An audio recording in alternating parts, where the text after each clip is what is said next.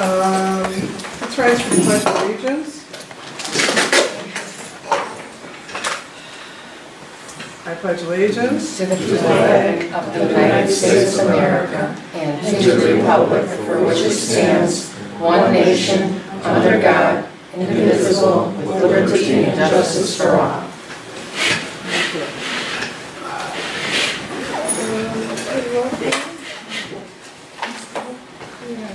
Karen. Here. Carolyn. Here. Dennis. Diane. Here. Patty. Here. Linda. Tim. Here. Right, let's turn to approval of the minutes for the regular board meeting of August 15th. Do I have a motion to approve the minutes? Motion. Is there a second? Second.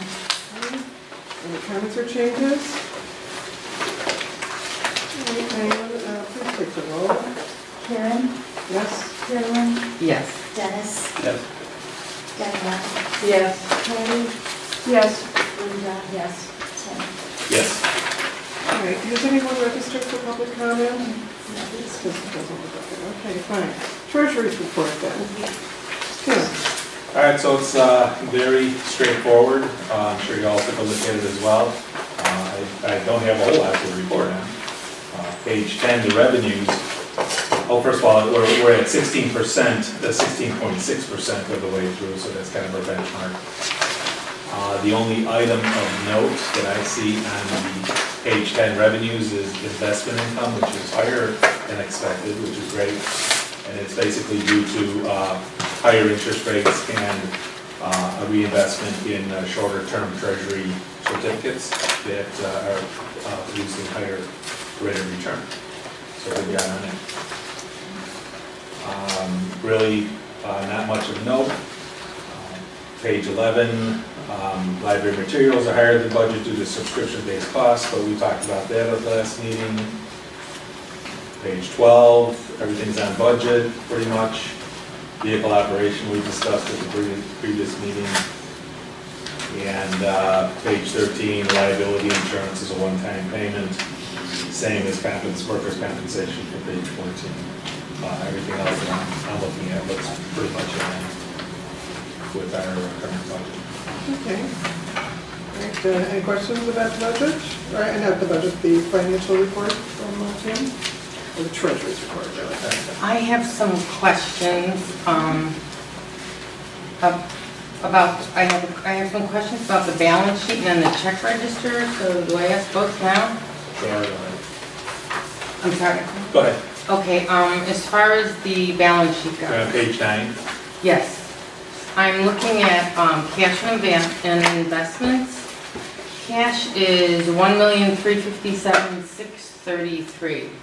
Now, in my experience, parentheses usually mean an amount we're going to be spending. What does this represent?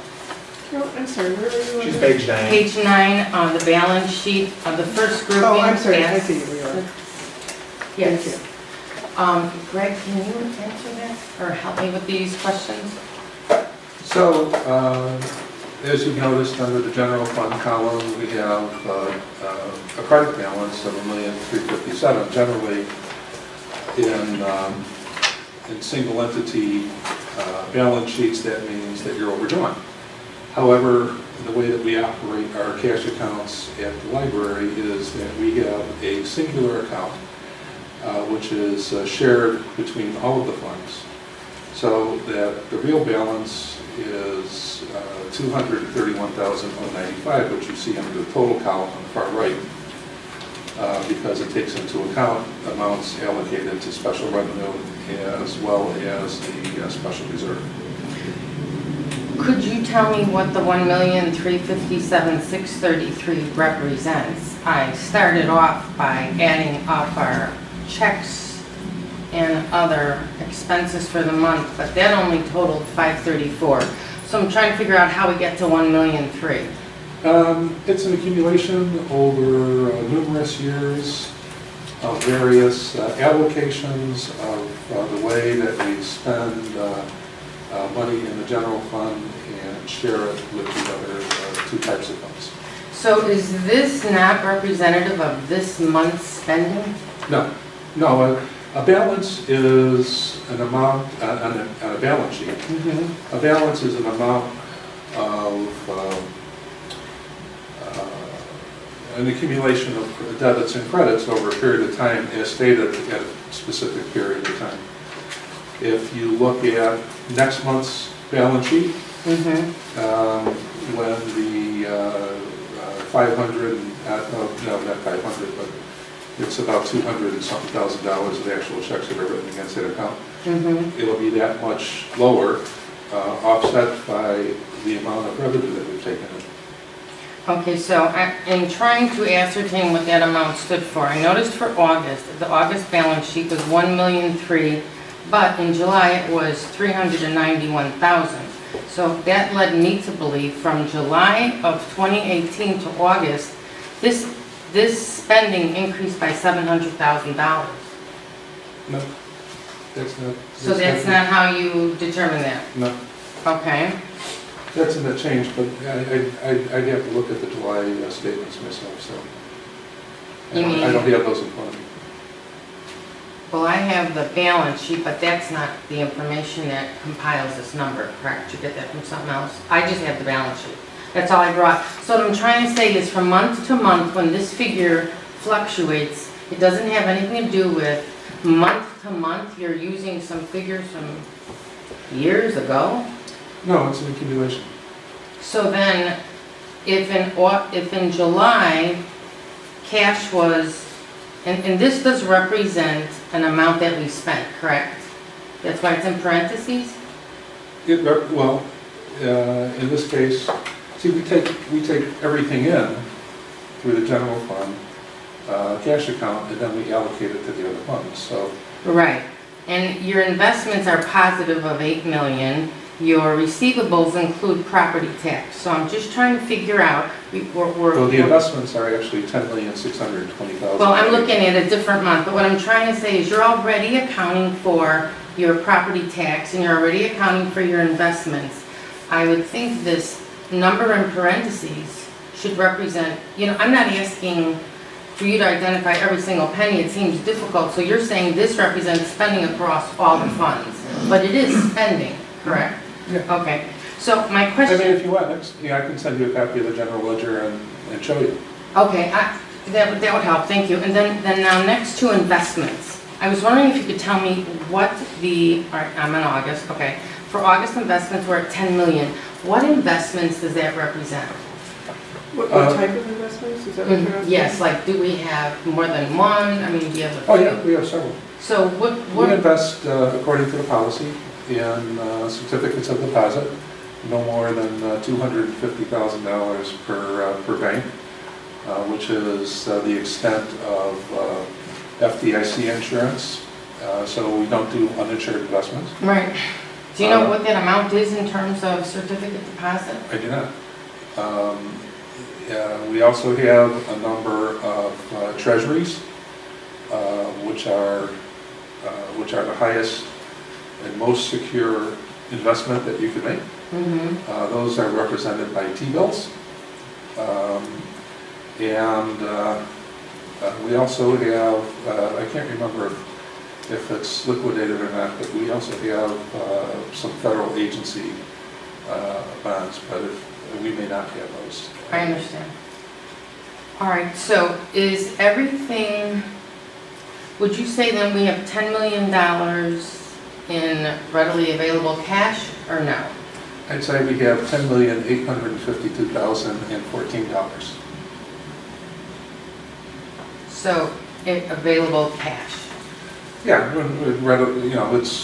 mean, some may readily. be in like 6-month certificates or something like that. Well, I got 30-day T-bills, I got 60-day, we have, 60-day T-bills, 90-day T-bills. We have some CDs that go out 5 years, some that, ladder all the way in. So, I'm not sure what the question is. I'm trying to You going on understand. vacation? I'm trying to understand what the $10 million investments represent. And then my next question is, do we have just one broker who handles all of this for us? Yeah, we do it through Fifth Third Bank. Oh, Fifth Third Bank is who we use. Yes. All right, and then my other question is, so then, do they send you like online statuses every month, or you could figure Yeah, out? we'll get a statement on that every month. And that's where this number is derived from? Yeah. Okay, well, that takes care of my questions for the balance sheet. Does anyone have any other questions? So I don't monopolize all the time, but I do have questions about the check All register. right, let's move on to the next item and get that on the table, okay? Sure, no problem. All right, I'll entertain a motion now to approve the payment of bills for operating expenses of $247,078.78. Payroll expenses of $284,403.48. And special reserve expenses of $52,745.88 for a total monthly expense of $584,157.14. Do you have such a motion? Motion. I second. Okay.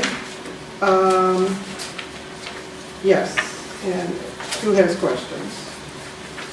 I have some. Yes, Carolyn? And I'm on page 15. Let's see, there's Alliance Entertainment, and then I saw Alliance Printers. So I'm guessing these are two different companies. They just have the same name. Yeah, that's correct. What's Alliance Entertainment? Is that something we buy? Is We it would purchase DVDs from them and Okay. possibly video games or other things like that. Okay, and then I was trying to go down the list, looking at names of individuals, thinking they're employees. I recall in the past, when there was an employee reimbursement, it said EE. I thought that meant employee expense. But I didn't see that on any of these, so I'm wondering if some of these names may be people who, maybe worked for us, or, maybe provided some type of service. So as I go down the line, I see Angelique Overland. Is she an employee, or did she provide a service? Angelique Overland is not an employee. But I suggest you look at page 19 because it's got the account descriptions running on the side, and that would tell you, in her case, it's a lost book refund. She lost a book, she paid for it, found the book, brought it back, we had to give her So it's a money back. patron refund, okay. And then if I wanted to figure out who the employees are, I could figure that out on page 19? Well, 19, 20, 21. So it's there, that's okay, that's fine, well, I won't take up your time. Then, as I'm going down, I noticed there is a BD holiday decorating for $2853.82. What's that for? So we're going to be decorating the exterior of the library in exactly the same way that we did last year. $2,853.82. It's on page 15. I thought we talked about not trying to spend money unnecessarily. I don't think the board came to the conclusion that that was an unnecessary expense. So $2,800 for holiday decorating isn't extreme? I mean, we couldn't do it for less? We could do less for less. But Exactly. all we're doing is decorating the trees in the front, but it did take the workers a full day with a cherry picker and then they put a gigantic wreath on the front and they put up some garland. And, I feel like with the village spending $100,000, that we would look like a very dark, sad corner of Niles if we didn't put something up. So that was why we tried it last year. We got a lot of nice compliments from the patrons, and so I did not get direction from the board to not do that this year. So I did go ahead and sign a contract for it. And that's in line with what we spent last year? It is, yes. Well, it doesn't make it, a logical expense, and unfortunately, we can never compare ourselves with the village. I wish we could make as much money as they do in a lot of their events. We don't make money. So everything we spend comes from the taxpayers, so that just sort of stood out. Then the next thing is ComEd. I see the bill is $89.9103, and in your description somewhere, I know you mentioned that it has been dropping. I just had a question. The past couple of months, the employees were absolutely freezing in here. So I was wondering what type of system you have where can you or can you not regulate the temperature? We can regulate the temperature. And every room has a thermostat. thermostat is connected to what's called a VAV box, which opens and closes based upon whether there's heat or cool to be supplied to the room. And it's centrally located or centrally managed by a piece of software which allows us to monitor in real time and adjust in real time. So then it's I got one. Oh, go right ahead. From time to time, we have, on warm days, issues getting cool air to the furthest reach, basically the end of the trunk. And so what we need to do is run it longer and harder in order to supply air to the rooms at the end of the trunk. Unfortunately, at times, it causes people earlier along the trunk to be a little chilled. And we try to do everything that we can, from opening doors, closing doors, making sure that that we have it on early enough but not too early, so that we're earning extra money in order to cool the house. The ComEd bill year over year, calendar year 2017 compared to calendar year 2016 is down $11,000. That's terrific. That's not a rate variance. That's a kilowatt hour variance. I think it represents about 137,000 kilowatts. The bills at this time of year, because of the cooling demands related to the warm weather, cause those bills to, on average, be a little bit higher. But based on the information that we get from Commonwealth Edison, we're still anywhere from 3 to 5% below similar buildings in the area, according to what they're reporting to us.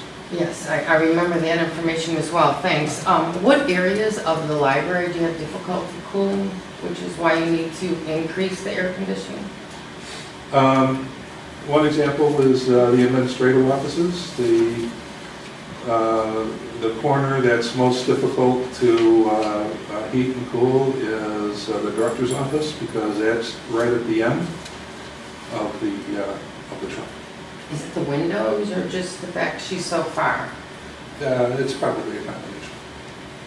I guess, but honestly, I'll be honest with you, for people to be freezing walking through here, I would like to think we could figure something out. It's only her office, it's the only office. No, it's not only my office. It's an example. I don't know all of them, but that's a real example.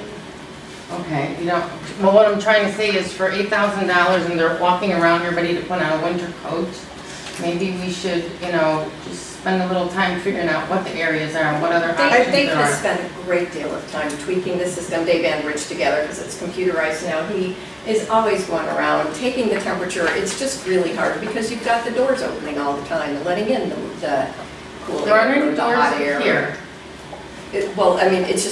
It's a constant battle, and Dave works on it very hard all the time. I just have to defend the fact that he works very hard I'm on sorry, this. It's just hard to do it.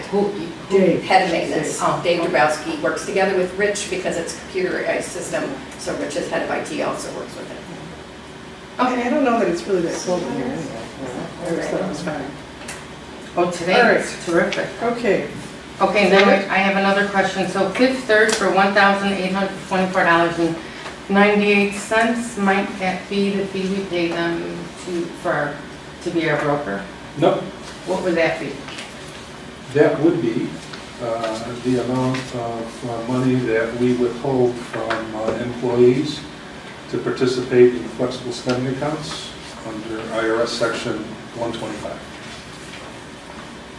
I'm confused. We pay them money for our staff to participate in flex spending? So if we pay a person $100 and they want $25 withheld to go into a flexible spending account, we pay them a net $75. But that $25 is actually something that we have to put into another account, and we do it via check, in order to put it in the account so when people file claims that there's money there to pay those claims. Okay, for some reason, I thought that this was being handled by a company like an Elmhurst, but that may just That's called be the- FlexSource. That must just be the filing of the claims, not the money. And- So employees send their claims to FlexSource in Elmhurst to adjudicate the claims and, make sure that they're paid appropriately from the HRA, from the flexible spending, from the dental HRA. And I think that's it. Those are the Okay, three those choices. are the three. Okay, well, thank you for that. And then let me go quickly.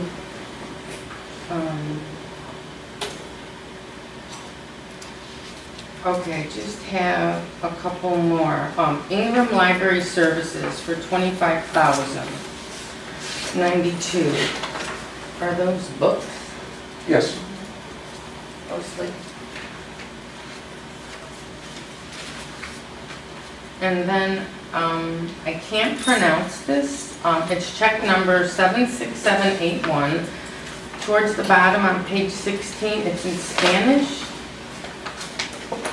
Cigarnia. It's for $939.56.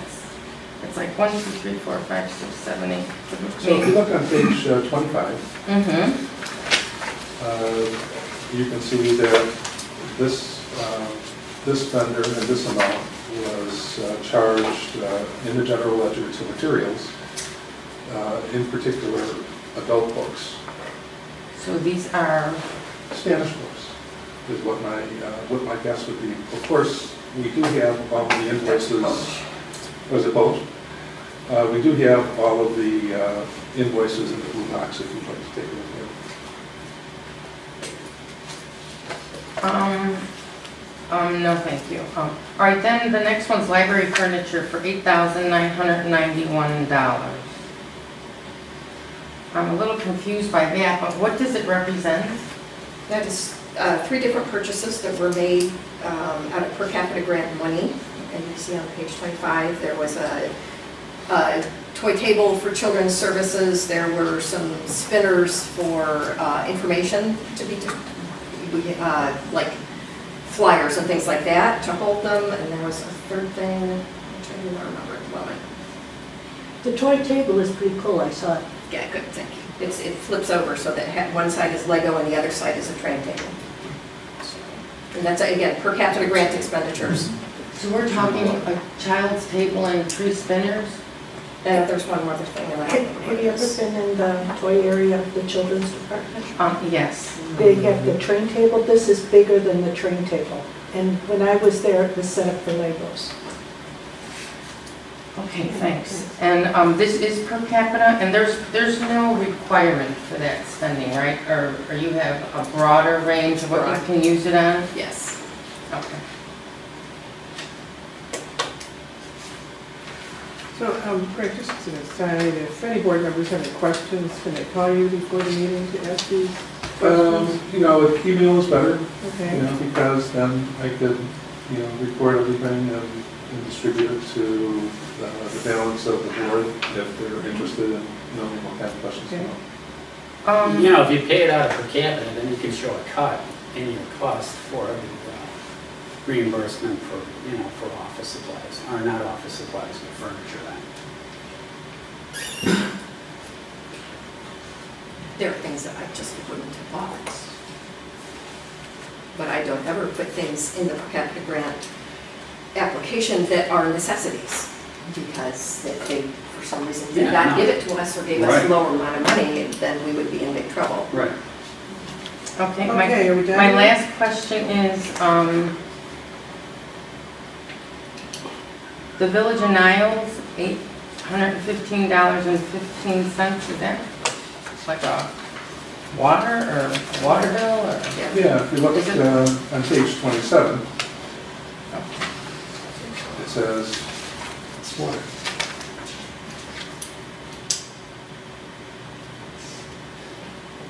All right, that's it. Thank you. All right, we have a roll call. Karen, Yes? Carolyn, No, Dennis, Sure. Diane, yes. Patty, Yes. Linda, yes, Jen. Yes. Okay, our next agenda item on the agenda is the director's report.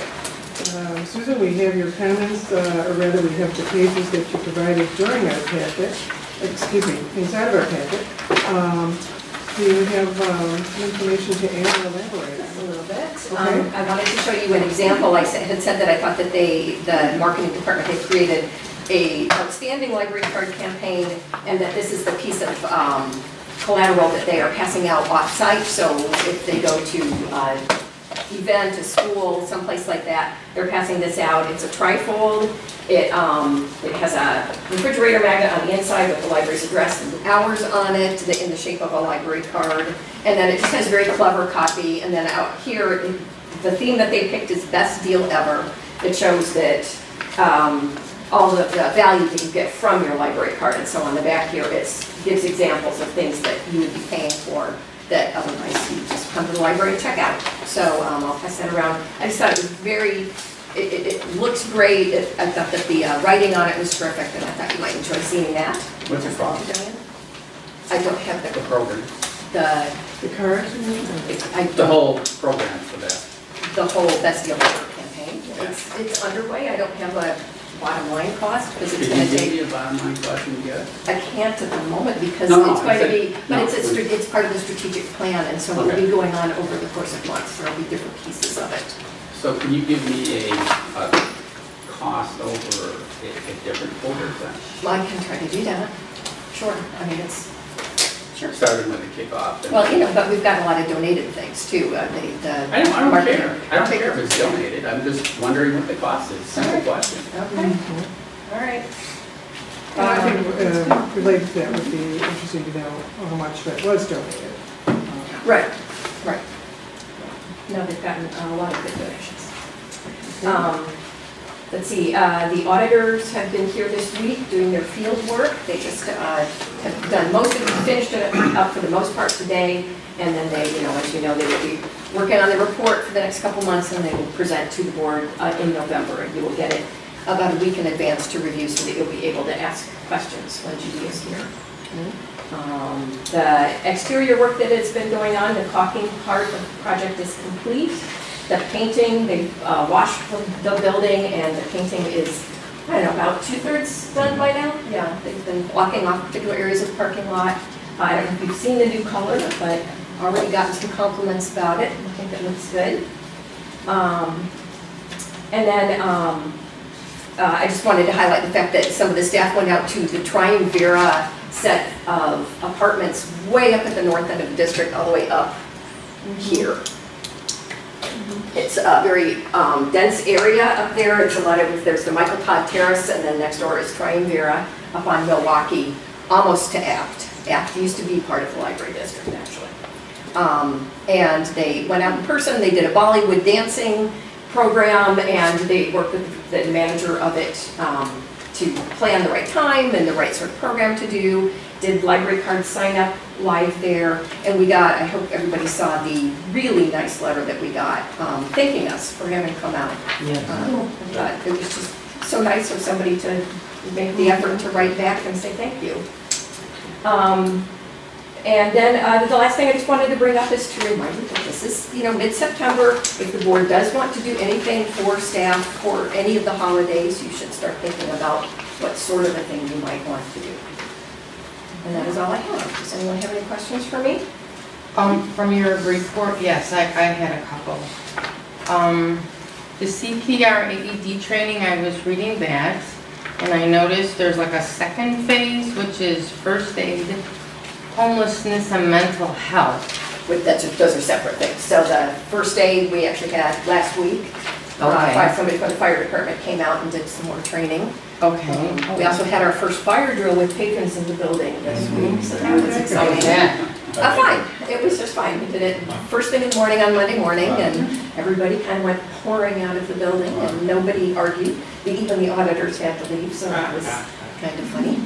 Yeah, so the AED training and the first aid training, that's complete, and that's all of that. And then the homelessness training, I think, is in November, and there's some kind of mental illness one, I think, here tomorrow. Yeah. So who's providing the homelessness and the mental training? That's mental illness training. I don't remember who is doing that. Cindy's not Yeah, here. it's Wales. Yeah. Just the host site for it. Yeah, that's the one Through tomorrow. That's tomorrow, the mental Yeah. health one is tomorrow. Say Yes. that again. It's through Rails. Oh, Rails. That system, so they were looking for a site, and we're the site for it, and because we were the site, they're giving us 5 slots, so that's very nice. So we have 5 people getting to do that, and I don't remember who's doing the homelessness training, to be honest. So that's So another I was one. just curious about utilizing Tony at, Oh, we have Tony, he's wonderful. so is this in addition to the, because I Yes. thought he said he's already been here. So Oh, he has So been is here. this additional training? Yes, it is, it's with a, there's a training expert named Ryan somebody or other, and he does a newsletters where he just works a great deal with the homeless, and so this is not just for us, this is for a number of libraries So you're together. actually a location for other people to come Sure. here? I get it, okay. That one I think might not, I don't even remember if that one is here or not. Okay, and then I just had one other question, I thought, where is it?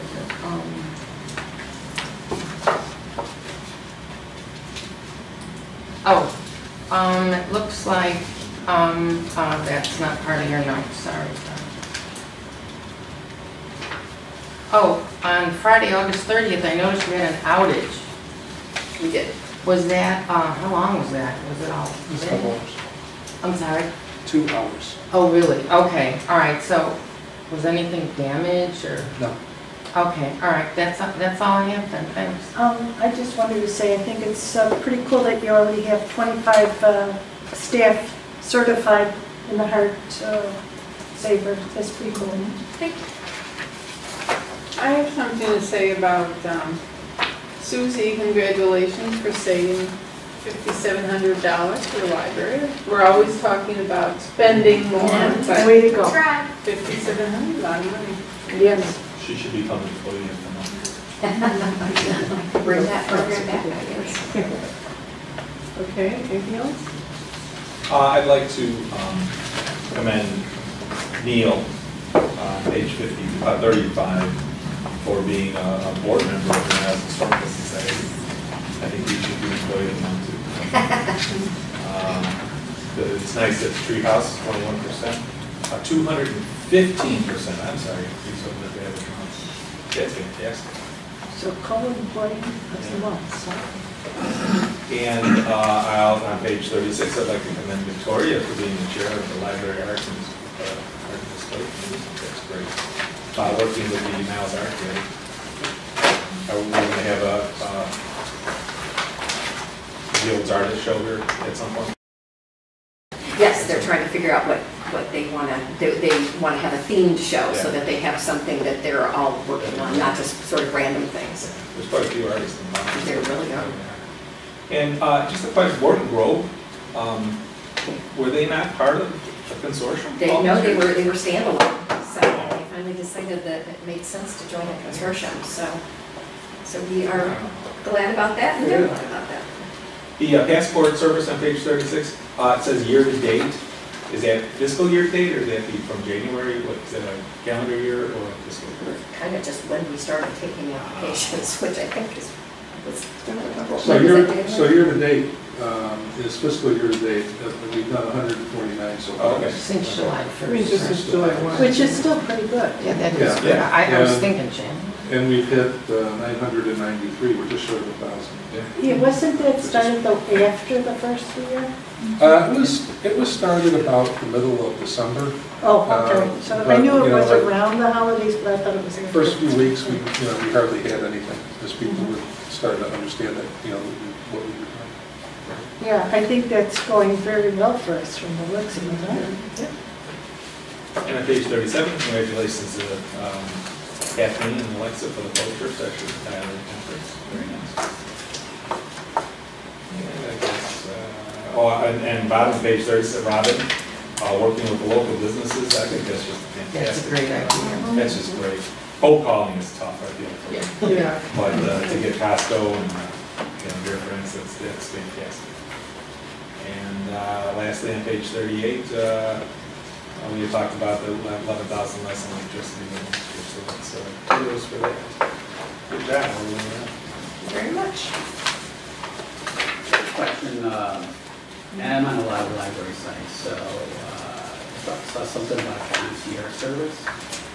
Oh, yeah, well, that's what they're calling, it's basically reader's advisory, but online, you know, so if people come up to the desk, they might say, I'm looking for something to read, can you recommend something? This is basically an electronic version of that. I don't think they've actually gotten any yet, but she's ready to do it if they ask. So essentially, I would call in and say. Well, it's computer, so you would type in. Type in something, gee, I really like murder mysteries, Yeah. what kind of book should I read? Yeah, and I think the form would ask you, what are the last 3 books that you read that you liked? You have to get some information from the person, and then you can make a guess based on the information that what you know they already So like. is it computer generated or? No, is it it's a physical staff, person? it's a staff Yeah. member. That's just, it's what she offers in person, and we thought we would try seeing if anybody wanted to do it online. Sure, makes sense. That sounds cool. Okay, fine, thank you. What about communications? That's just the one I pointed out. Okay, and patron suggestions, we see those in the packet. Anything else besides what we have out there already? No? Okay. Any liaison reports, friends of the library? No, but before we go there, did we pass committees on page 40? Past committees. Yes, the ADD committee, safety and OSHA compliance. What about that? Did we pass that already? I was gonna Well, ask. that was sort of part of the report, but. Oh, is it? Okay. Yeah, I just had a question. I noticed that you have a 40-page new employee safety guide, Right. which was proofed by several staff. I was just wondering, is this your, like, what do we call ours? Like emergency? Okay. Yeah. And who created this for you? Cindy has been working on it for at least 2 years. And then she, she based it on our previous one. Obviously, we've always had something, and so she has just been expanding it, and then she's worked with Dave and went out and they got some training about, I don't know, Wait, is this- OSHA compliance things, and so we've been adding more of that, like making sure that we have the safety sheets that go with every chemical or thing that we have. Okay. It's trying to get everything compliant and better, so the fire drill was run by that committee as well, and. All right, so I think I'm thinking of like, there's an active shooter, terrorist attack. That's not Yeah. what this is. No, well, it is that as well, but, Okay. but that it's really, It's added more. yeah, Who yeah. did you get that information The- from?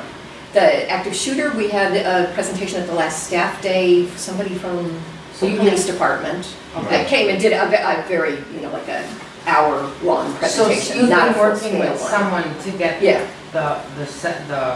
what you need to know in Yes. those situations? Okay, I was just curious who that was, because it said it was proofed by several But just staff. being proofreading, that just was Cindy Way saying, Okay. there were typos and things like that, so just. Okay, I'll be making sure honest, it's clean. ours was through Homeland Security, but again, that may have cost an arm and a leg. Mhm. So I just was wondering that there was some type of police department or some body that was helping you. Okay, that's all. Thank That we you. have consulted with, Sergeant, or what is he now? Benny, Commander. Oh, Yeah, he's been- And then okay, the sure. Yeah. fire department. Yeah. Martin. Okay, that's fine. Thank you so much. Okay. All right. Anything in terms of liaison reports, friends of the library, legislative review? No. Carolyn, have the friends met? Because I'm not on the No. mailing list anymore. It's the fourth Thursday. That new arrangement is the fourth Thursday of the month. Okay. I think he actually booked the rooms here at the library for the third Thursday of the month, so we'll Really? have to get those canceled, I guess. I just am wondering if the Friends is going to want to help contribute to the coming together in Skokie and Niles Township Polish celebration, because so many of them are Polish, and I thought they might want to, sponsor a Did you program or want something to like send that. them an email and then when we meet, I could bring it up? But Okay. I was just thinking, I'm not meeting tomorrow. Okay. All right, I'll have to look into that. Thank you. Okay, we do have a secretary's report this month. Jane, would you like to read it into the record? A certified copy of the report of receipts and expenditures for the Niles Main District Library for the 6 months ending June 30, 2018 was filed with the Cook County Clerk on August 16, 2018. Okay, all right, thank you. New business. Do I have a motion to approve payment to Visographic in the amount of $5,669.90? And this is the payment for our fall Chapter 1 newsletter. Do I have a motion? Motion. Okay, I have a motion. Did I hear a second? Second. Second, okay, fine. All right, any discussion regarding this item? Can I ask a question? Mm-hmm.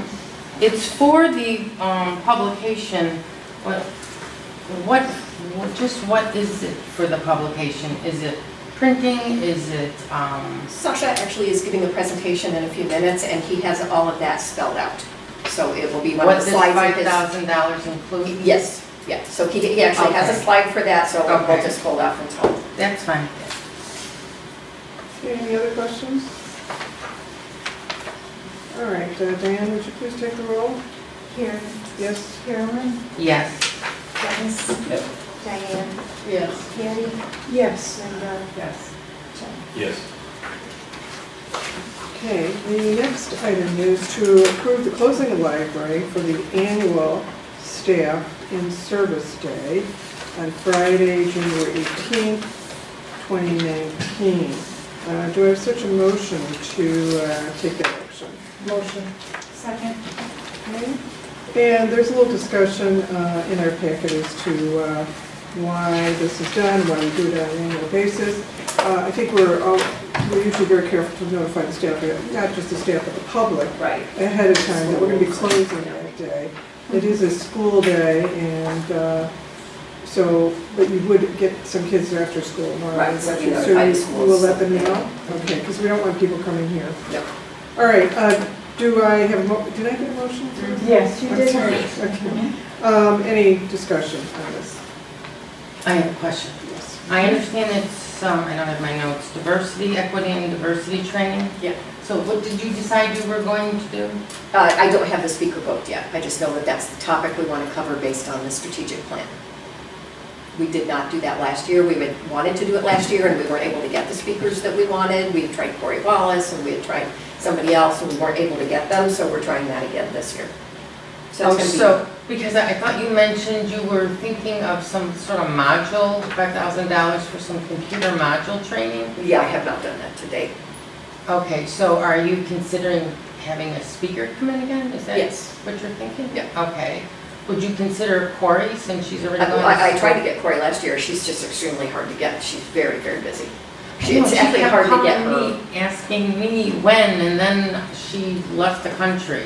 Yeah, she's Okay, very, so- I would love to have Corey, but she is a very busy lady. But your date's in here, right? So I'll shoot her an email and say, contact you and let you know if she is or isn't available, and then you can Okay. do what you want. That'd be great. What I like about her is she'll come back numerous times. Yeah, that would be wonderful. You know, Because a one shot but is you not get enough. everybody at any time, Yeah. so, all right, sounds good. Thank Thank you. you. Okay, do we do a roll call on that yet? Not yet. No, okay, so, they have a roll call? Karen, Yes. Carolyn, Yes. Dennis, Yes. Diane, Yes. Patty, Yes. Linda, Yes. Jen. Yes. Okay, thank you. So anyway, I just want to preface the next item by saying the next item under new business, that I was looking at, I think it was Chapter 1, and I looked and I saw one of my favorite authors was coming here Yeah. to the Niles Public Library to speak, Scott Rose. So I looked at that, and then I looked at the date, I thought, oh no, it's the exact same time as our board meeting. So I called up Susan, I said, oh no, you know, how did this happen? And she said, well, you could change the time or something like that. So she said she put it on the agenda. Since then, I've started thinking, well, maybe we should really change the time. I mean, just because I really love this author. And I started feeling bad about, sort of sheepish about that. So anyway, it's on the agenda, and I don't know if anyone has any other thoughts, but you know, while I would really like to hear Scott Tirone, it's going to be very painful if he's in another part of the library and I can't hear him. But generally thinking, I generally think it's sort of a bad idea to change the meeting time for, you know, I Unless, don't know if you'll allow that. I mean, sometimes speakers don't want to be taped or, yeah. unless we could possibly say, we are only meeting to such and such a time, so we're not running after 10. No, we can't. Well, We can't I mean, he's guarantee speaking that. at We're executive board at the same time. trustees. Yeah. He's speaking at 7. So realistically, the meeting would start, like it said, at 8, is what you're suggesting. And that's a whole hour. That's one thought I had, but then I thought, well, you know, I don't really think it's a good idea to change Couldn't we meetings just change because the date someone wants to versus be that? someplace else. Hmm? Couldn't we just change the date versus Uh, changing the time? Well, that's a possibility. It's, I don't know, it's a little late in the game to do that. I don't know. Anyway, it's not even a motion on the floor yet. Does anyone want to make? Okay, make a I'll motion? motion. Okay. Any seconds? Second. Okay, so we can have some discussion. Does anyone else have any thoughts about this? In terms of either this event or in terms of just when, if we should ever postpone a meeting or change a meeting time? You know what? Yeah. This is our board. Yeah, I you know. know? I know. And if there's something going on that is important to us and we agree to it, I think that it's not necessarily that bad of a thing. But I would suggest changing the date. Changing the date is a possibility, but then we have to find a date when everyone could make it. Because we all have put this date on our I calendar understand. many months ago. I And if understand. someone, you know, couldn't make this, you know, a regular meeting date, well then, you know, that's too bad. Would be up But- to discussion. I don't know if we can find another date. The problem is I wouldn't be able to guarantee what room. Yeah. That's really urgent. I think changing the date at this time is late. Kind of late to do it. Yeah, Carolyn. I do have one question. This author, is this the only day out of the whole year he was available on a board meeting day? I just don't think that's what the person that was booking him was thinking about when she was booking him. I think she was just thinking, Yeah, we- Scott Thoreau, and then and Yeah. he gave us a great price, and Mm-hmm. she got her through connections that she has at the Society for Midland Authors, so she was thinking about, and she Or just maybe wasn't. we should find out if he's gonna be someplace else. Many times they travel to. That's true. You know, he's not on a, Library. he's not on a tour right now. He just is doing this as a special favor to Oh. her husband, who's the president of the Society of Midland Authors, so it's, Well, we do have a vice president here. If you You could come in Come late. after. Yeah, Well, all right, we'll see how it goes. We'll- as long as there's a quorum, That's right, that's right. Okay, well, you're gonna withdraw. I will, well, I don't know if I can withdraw that since, that's already on the table now. Should she take back her motion? Well, it depends, I mean, you want to take a vote, I mean, it's an hour, if it's a short, if it's a Do we small really have agenda, that much then to it's, discuss next month? then we might be. I don't know. Yes, I don't you know do. what'll come up, I don't know what Mhm. people want to say, I can't predict that. I don't know, do the movement and seconder want to withdraw their motion, or we could just vote? What are we voting for? To change the time? or Change it from Time 7 to to 8 p.m. Do we present, so we have the board meeting, it's open to the public too, right? Yeah. So therefore, moving at 8 o'clock, changes availability. It could inconvenience some members of the public who wanted to come, that's true, and that's a reason not to do it, of course. And is he commissioned only for an hour, or is this whole group of people gonna stand up and leave while he's in what is this? well, I don't know how long. he Yeah, we're done by. What time does he start? So, 7 So I don't know. 7 to 8? 7 to whenever he's done. I don't know how many questions he's willing to take, and I don't know how many people will come. It's unpredictable. well, okay, I'm just, you don't need to know this, but I'm probably just going to vote no, just because I now feel bad about having even brought this up. So I'll go ahead and call a roll unless anyone else has any other comments. Okay, no. Carolyn. I'm gonna have to vote no, I don't think it's a good enough reason to Dennis? change a board meeting. Diane? No, sorry. Patty? Well, since the original person said no, I guess I'll do it. Okay, Linda? I'll go with the no then. I was willing to go the yes. I say yes. I know. I was half tempted. I was gonna go. I'll go too. Yeah, but you know, you don't want to go now because you feel guilty. Well, such is life. Well, we only need a quorum. That helps you feel not as guilty. Right. Well, we'll see. So anyway, we now have another agenda item about moving the board meeting, but it's a little bit further away and would give any member of the public adequate opportunity to know when the meeting's going to be. So, let's see, let's change this. Do I hear a motion to approve moving the regular meeting of the Board of the Trustees Motion. from May 15th, 2019 to May 22nd, 2019? And there's an explanation on page 53 as to why we're doing this. We do have a motion. Do we have a seconder? Second, okay. Susan, did you want to give a short explanation? It's Yeah. in here, but- The way it works is there is a trustee election in April. The new board will be seated, new board members can be sworn in on the third Monday of the month, but this board meeting is the earliest it can ever be, being May 15th, so it comes before that third Monday of the month. So normally at that meeting you would swear in the new members, and they call it basically you have a new board at that time, and so that new board elects its officers. And so to me it makes a lot more sense to hold off 1 week and swear in your new board members rather than waiting. Well, the new board members would have every right to be sworn in then following that May 15th meeting, but then you wouldn't have your new board seated yet with your new president and vice president and everything, so that doesn't make sense to me. I would hold the meeting the following week. Because that's like 1 day later than the latest board meeting can be, so it's not extraordinarily out of the window. It's just a funny month. So I would strongly recommend that the board do this.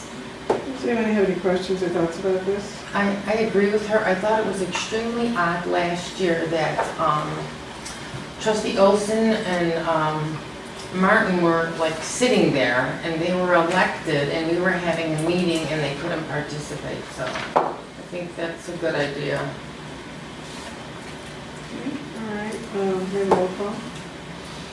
Karen, Yes. Carolyn, Yes. Dennis, Yes. Diane, Yes. Patty, Yes. Leah, Jim. Yes.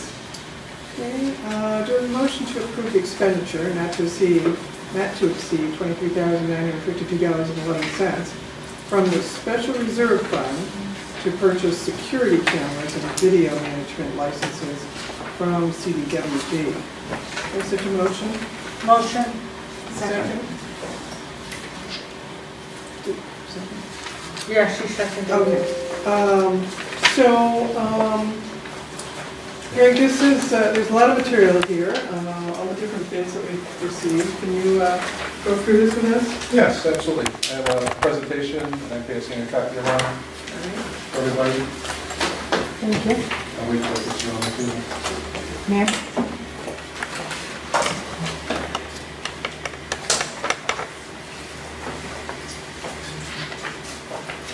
So in the last budget process, we approved, the board approved two projects. And the first project was a door access control system update. Basically, we have an old style physical key that goes into a physical lock, and that has its limitations. You know, we do have some master keys and we do have some master keys, but you know, very often somebody wants to get into a room, which they're completely entitled to do to conduct their business, but we're scrambling for a key. Who has a key, is a key holder on site, et cetera, et cetera, et cetera. And so what we're trying to do with the door access control system is improve the access to all of the interior spaces, reduce the effort to track and recover the traditional keys. As you might imagine, once a key leaves the building and an employee's pocket, once they're an ex-employee, it compromises the locks. So we've had to have the lock cylinders recorded and replaced, and and get new keys for everybody, and that starts to run into some money.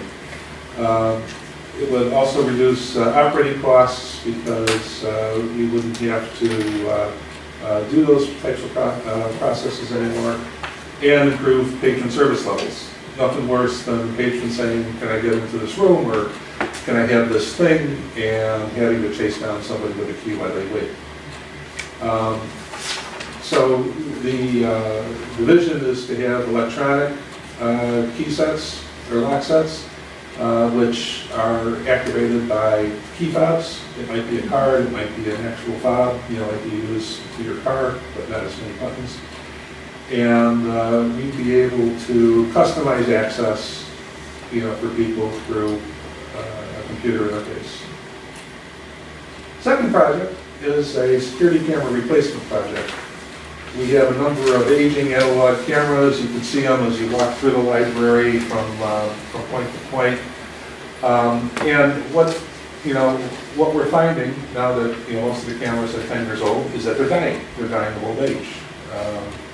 And not only that, but as we look at security cameras in the modern age, we find that we're not as covered as we ought to be.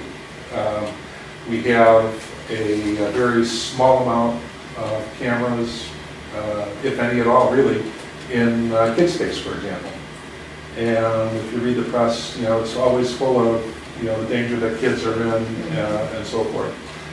We find from time to time that some of our assets start to disappear. I think it's over a year, maybe 18 months. We had some recurrent thefts of video games and DVDs, and our solution at the time was to take an old camera and just plop it against the wall. In addition to changing the format and the way that we handle those things, and the thefts went away. We also want to know who's in the building or who's leaving the building. Again, in the case of kids, if we're looking for a child in the building, we want to make sure that every single asset or exit is covered so that we can identify any of those things. And of course, monitor closed meeting rooms where, if somebody is able to get into a room like this, for example, make sure that nothing bad is happening. Part of the project is that we would standardize a camera vendor, and we go to a completely digital solution. The timing, the security camera replacement project is basically upon us, which is why we're talking about security overall, and looking specifically at this presentation, which deals with the camera replacement. So fall of 2018, we plan to purchase, install, and configure all of the components. Door access control system project is something that we envision for the spring. What we had in this year's budget, we estimated $60,000 for both projects, which was a semi-educated guess based on looking at some components here and there. So it may be a little bit higher, maybe a little bit lower. We only have one piece of it at the moment. So a little bit more detail about the camera replacement project. The replacement cameras are being provided by a maker called Access Communications. They're a market leader in network video. Simple installation and setup, single low voltage cable for carrying both data and power. If you remember when the board approved purchases of switching gear, new switching gear, we made sure that we bought power over Ethernet switches just for this eventuality, as well as to support replacement of the telephone system later on this year. The cameras have day and night capabilities as needed. So, when the lights are off in the garage, for example, we'd be able to see if anybody was able to gain access to the garage and steal a van or monkey around with anything that's in there. We're planning on purchasing 35 cameras. We have I can't remember, 4 cameras? 5 that we're using. Okay, we have 5 cameras of this type right now. Many we bought in order to, move around the library and take photographs so that we could see what kind of coverage we could get and so forth. I mean, I have a presentation, actually Rich put a presentation together as well as much of the information here. Yes, would you take about, well, you probably took 40 different shots, and I won't bore you with all of those. On the back end, we have to expand the video management system, choosing Milestone X Protect Pro. It's an open platform design. Desk and mobile client access can allow law enforcement access. We're looking at buying 31 licenses and technical support and startup support. This is just a quick look at what some of the cameras look like. So we try to make them as hidden as possible, but we have some applications where a 360-degree view is required, where basically you have 180 degrees one way and 180 degrees to the other. We have night vision cameras, as you see, some directional cameras, as well as a fisheye, which will give you 150 degrees of visibility. So, different cameras for different applications. This is just a quick shot of what an old camera is doing. Here on the left, this is from the analog camera. You can see it's, even at this size, it's kind of grainy. So on this side here, the resolution is much sharper, and if we need to zoom in still or something like that, we'd be in much better shape to do so with a piece of equipment. This is a map which identifies the placement. So to orient you, this is basically the first floor up in this area. Here's the front door under the portico. This is the lobby, for example. It's important to note, I think, that this is kid space right here, where you see just a number of cameras. The blue circles represent 360-degree cameras. These pie slices here, they look like they're 150 degrees. Or maybe this is 150, this looks like it's lesser. This area right here is the tech floor, where we have all of our computers, and then we have the teen underground here. So, we want to make sure that we're able to see, all of the spaces and so forth. We didn't put any in the study rooms because the study rooms all have big glass windows. So it's kind of hard to hide in there, and they're relatively small rooms. But we did, in this area, for example, for kid space, this is a study room for kids. We did put one in here because I think it's better, it's more cautious to have something there instead of waiting for something to happen. This is our large meeting room here, so we do have kids programs in the large meeting room. So if we put one camera in each corner, because the room is divisible by an air wall, you can see basically the entire room, no matter what the configuration is. This camera, for example, looks at the back door outside of technical services on the back side of the library. And then we have, it's kind of light here when you look at that. Yeah, this is the back hallway right here, which goes past Dave's office. So, this area is the cafe, and then here's the double doors that go into the back part of the library. So, we have one in the garage, one at each entrance to make sure that we're looking at folks who are coming and going. This is a sample photograph of camera 1. Just to orient you, this is where camera 1's placement is right here. So you can see, we'd be able to see basically a 180-degree view here, going from the the front desk all the way around to kid space, getting another lens focused on the circulation desk, and yet another lens focused on the front door. So the cameras are pretty versatile, and I think you have to agree that the shots are pretty good. This is the second and the third floor. Again, to orient ourselves, I'm looking, this is the boardroom right here. This is where we are, so we would have one high in the corner over the door, basically recording activity in the boardroom. We felt that was necessary because it was so big.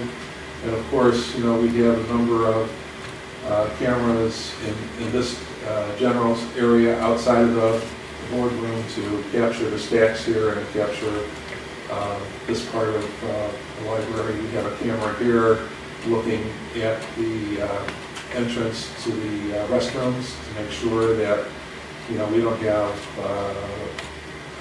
have folks habitually taking materials into the restroom to strip them of their security and then walk out with them, which is kind of a thing. And then we have cameras placed throughout this area. And right here is our is the administrative offices, and because it's behind a locked door, we don't have any security cameras in this area. You don't think you should have any? Well, we're focused on protecting the public primarily, and the public is rarely, if ever, in the administrative offices. And all of the administrative offices' doors have windows on them, so that anybody can look in and make sure that everything's okay. Yes, or yes, and that. But if there was a threat, your whole area is a blind spot. No police or any outside specialist could help you or know what's going on. I mean, we're going to redo this whole library. Why would we want blank spots? Well, we'll take it under advisement, but as I said, we were more concerned with protecting patrons and especially the children. Before you I appreciate it. Before you move on, she was talking about me then. Is that just real quick? Is that a blank area too? There isn't. I don't see any. Be more specific. See to the right, like it looks like the first, like almost. Here? Yeah, there's like. That's roof. Oh, okay. And below it is. Higher roof. Yeah. Okay. Oh, I'm like, all right. Thank you. So this is the garage. This area is maintenance and technical services primarily. If I was an employee, I don't know if I want to have a camera looking at me all day long. There's some privacy. I'd be too busy bugging for it. So here's an example on the second and third floor. To orient you, it's this camera right here. The interesting thing is, even though these are drawn with pretty tight radii, you can see, placed there, you can see all the way to the windows, through the stacks. You can see the door of the boardroom. Looking the other way, you have view past the restrooms. And here are the foreign language stacks. So and here's the administrative door. So, you do have some pretty good vision. So what's the ease of accessing something? Say, something happens, somebody walks out the door with a kid. Do you have ease of access to go back and see something right away? Is there a certain attention time? Right now we have 7 days storage capacity, is what Rich calculated. Yeah. Okay. I'll tell you, with having a code, Adam called a couple of times. Yeah. I think that having the kid areas is good. Yeah, well, on an earlier slide, you know, law enforcement, if they choose, can access and That's can nice. monitor if they desire. That's one of the licenses or whatever? Yes. Good. Yeah, it's embedded with the license. Yeah. Speaking of licenses, since we've talked about, are those licenses users or cameras? Cameras. Other cameras. Yeah. Okay. So here's a summary. Rich went out and secured 4 bids. We actually had a 5th bidder who cold called us, dying to get into the library, dying to show us what they can do, dying to provide us with all this great information and so forth. So Rich says, okay, I need 35 cameras and 31 licenses, et cetera, et cetera, et cetera. And we never heard from him again. Why 31 licenses and 35 cameras, if it's a license for cameras? We have some licenses, or we have some cameras already, we have some licenses already. That makes sense. The list price for all these pieces and parts and licenses is $30,283. The bids we got range from just under $24,000 to like $26,500. The $24,000 bid right here is through CWG, and that represents a 21% discount off of the list price here, or savings off a list of $6,300. There's no installation on any of this because the installation would be taken care of by internal staff. Most of the drops are already in place. Would be 4? I believe so. Yeah. So, you know, there's no other electrical issues? well, it's, you know, PoE, so power over Ethernet. So the switch will be supplying, you know, kind of like, you know, the old style telephones, you know, the old landlines. Sure. You know, your power goes out, but you can still get a pizza. Yeah, I love this. Is there any differences in, say, you know, what these companies, as far as what other people who've used them, you know, say about them? You mean the 4 vendors? Recommendations, thank you. Yeah. You know, the ones that we've dealt with the most and that we've had excellent experience with are CWG and B&H Photo. We've gotten a lot of equipment from them over the years. Go ahead, Rich. We've worked actually with every single one of them, and they're, you know, top of the line vendors. They are partners with Access. They're partners for Access cameras as well as Milestone. So it's not going from a third party or another reseller.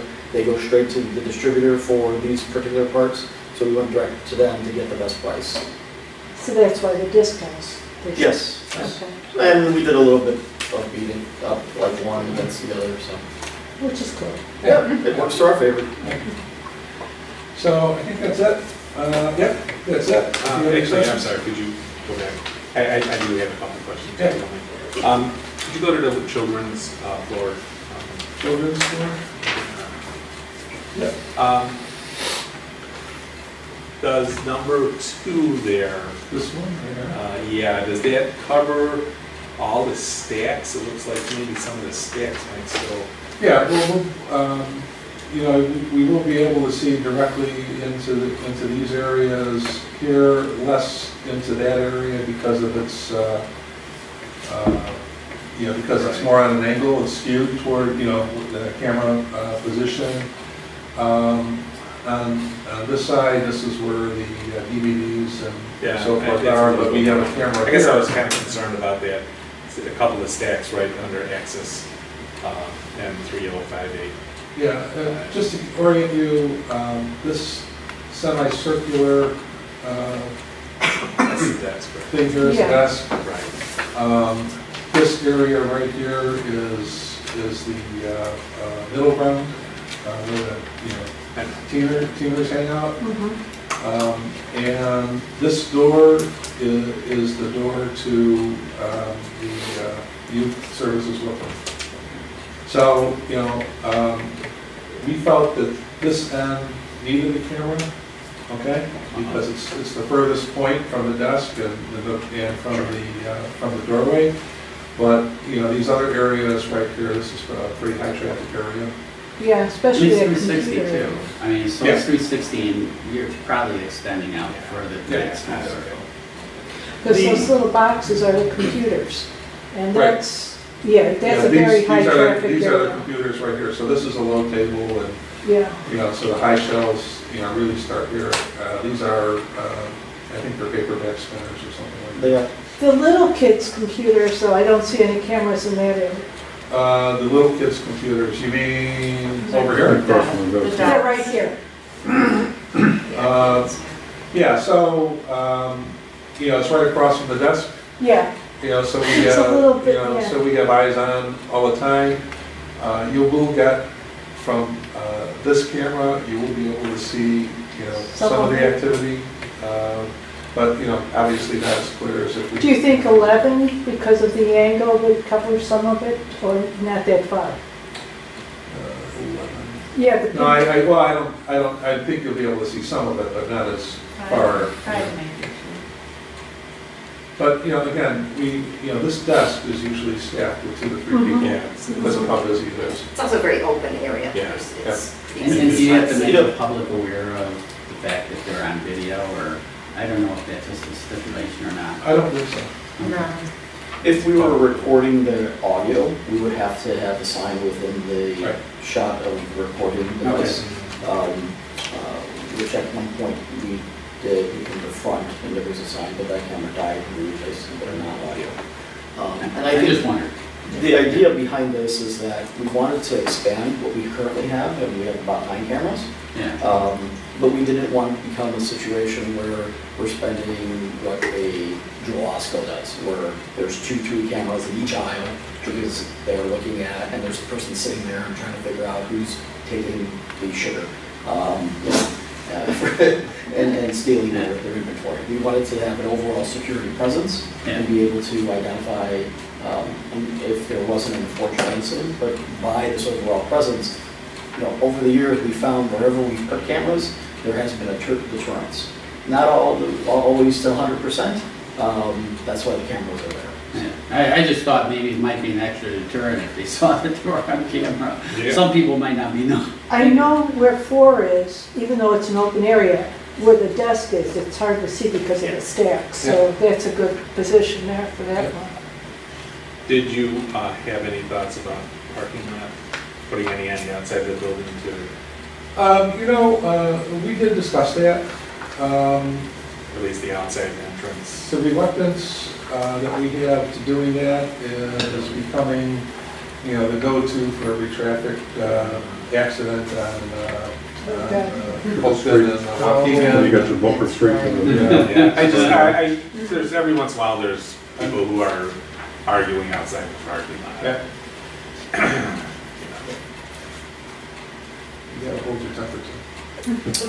I didn't want to point it. And although this project is before you tonight, it is an expandable system, so we're not locking ourselves into Okay. something. If we find the we need, never do. sure, Sure. and, you know, Which is more, good to know. just as important, if we need to move something, Sure.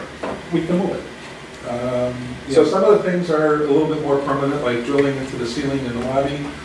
You know, those ceiling tiles are, you know, once you're in, you don't want to leave an empty hole, but, you know, virtually everywhere else we're talking about, you know, the ceiling tiles or just drywall, you know, in order to make it all work. So if there's a power outage, like we had recently, how does that affect those security cameras? So they will be powered for a limited amount of time. Oh, we have because UPS, the yeah, networks are not on the emergency generator. So it is going to be a short amount of time. Because the system is powered by the switches, we have the data closets that have smaller battery UPS units. They will typically, at this particular time, probably about 30 minutes of usable power for those devices. And at some point, we can look at either upgrading that or perhaps looking at the generator capacity in that.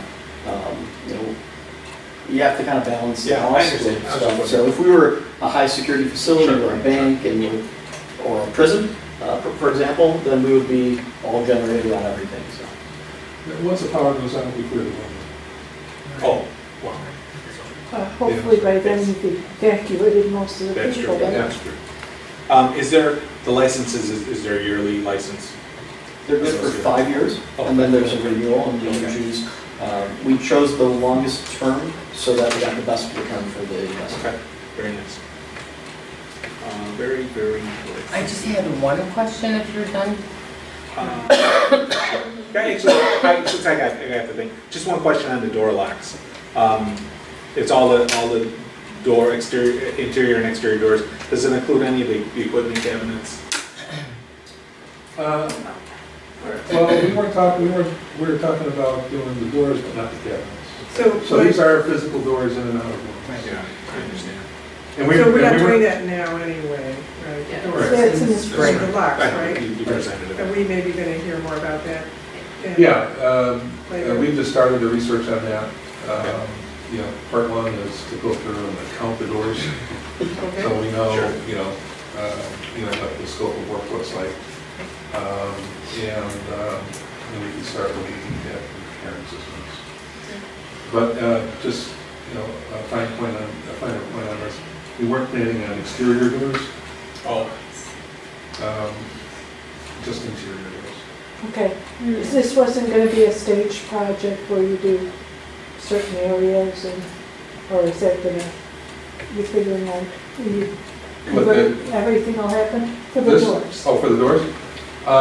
We haven't, I just don't have the answers to it. Okay, you haven't really investigated. I mean, Yeah, we're I'll be right honest, at- I we're right. asked Greg to talk about this a little bit tonight, just because I didn't want you to have one big security thing and then 4 months later go, oh, and by the way, there's a whole other $30,000 security thing. I thought you'd like to know it's a whole thing. But we don't have the details on that. Okay. So back to the cameras, is there a central location where somebody sees everything going in? Well, it's accessible by any desktop you put the software. Can you- But I'm gonna get about 10 or 15 monitors for my office. Yeah, Sit there like, One of my offices would be as big as a screen. Can you do it by an app? I think you can. I think there's an app for that as well. So yeah, I'm agreeing with Caroline Ultimately. about the administrative area having nothing. I mean, even the schools that have instituted this have things in the administrative area, cameras. Well, you know, as Rich said, you know, this is expandable. And,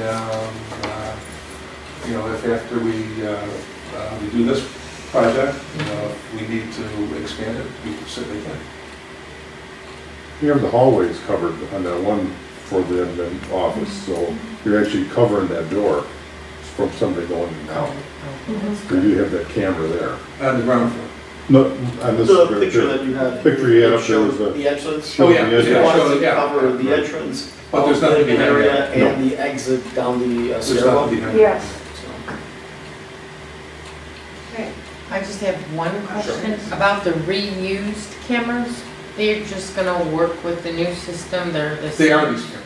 Oh, okay. So, once again, in order to, you know, take photographs like you see here, we actually acquired some of the cameras. And, Oh, you know, you see this, you know, you see this ladder here. You know, that's so Rich can get up and, you know, put the camera up temporarily and snap a few Oh, photographs. and- okay. Oh, I didn't know that. All right, great. I thought it Okay. was part of the art project. Yeah. Yeah. Modern things. I use like an anti-gravity belt and just Get up there. All right. Okay? I've been kidding what you just said. Okay, I'm so sorry. thanks for the very thorough discussion of that, and we do have the motion in front of us right now. I think it was already moved, motion and seconded, wasn't it? Yeah. Yes, okay. And so we've got the summary, we see the bids all outlined on page 54, and this motion is to approve the expenditure not to exceed the amount listed. So, motion is to approve it, may I have a roll call? Karen, Yes. Carolyn, Yes. Dennis, yes. Diane, Yes. Patty, Yes, Linda, yes, Jen. Yes.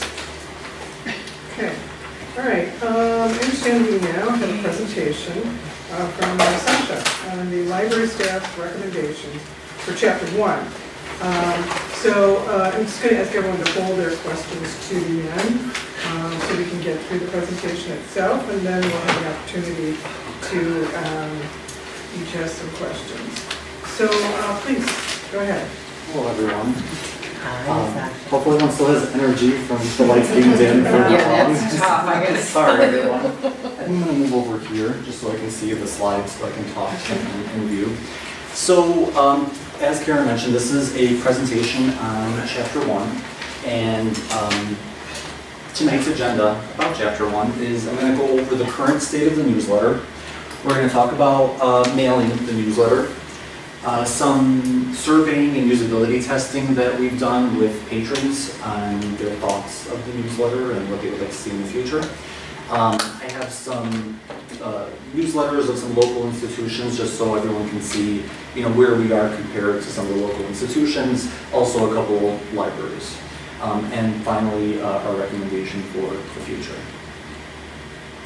So the current state of the Chapter 1 newsletter. So first and foremost, as Susan mentioned earlier, part of the strategic plan is to evaluate the scope and intent of Chapter 1, whether it's worth the money, whether the patrons are actually reading it, using it, and coming to events and taking advantage of services and so forth as a result of it. Currently, the newsletter is 16 pages and it comes out 4 times a year. Its main output is the print version that goes to every home in the district. There's also a link on our website with the online version of it that patrons can flip through. And we also send it quarterly via e-newsletter for patrons that actually want to get it in their email. And that's basically the same thing that we're linking to the website.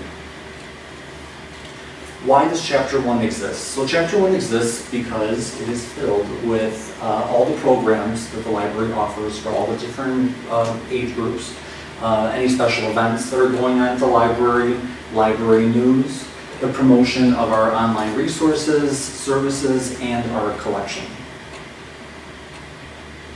I wanted to show this graph to everybody that, that for the past 3 years, this is the graph of the past 3 years of the printing costs of the newsletter, and they have gone down since the spring of 2015. We were paying $6,400, and from $6,400 to $5,900.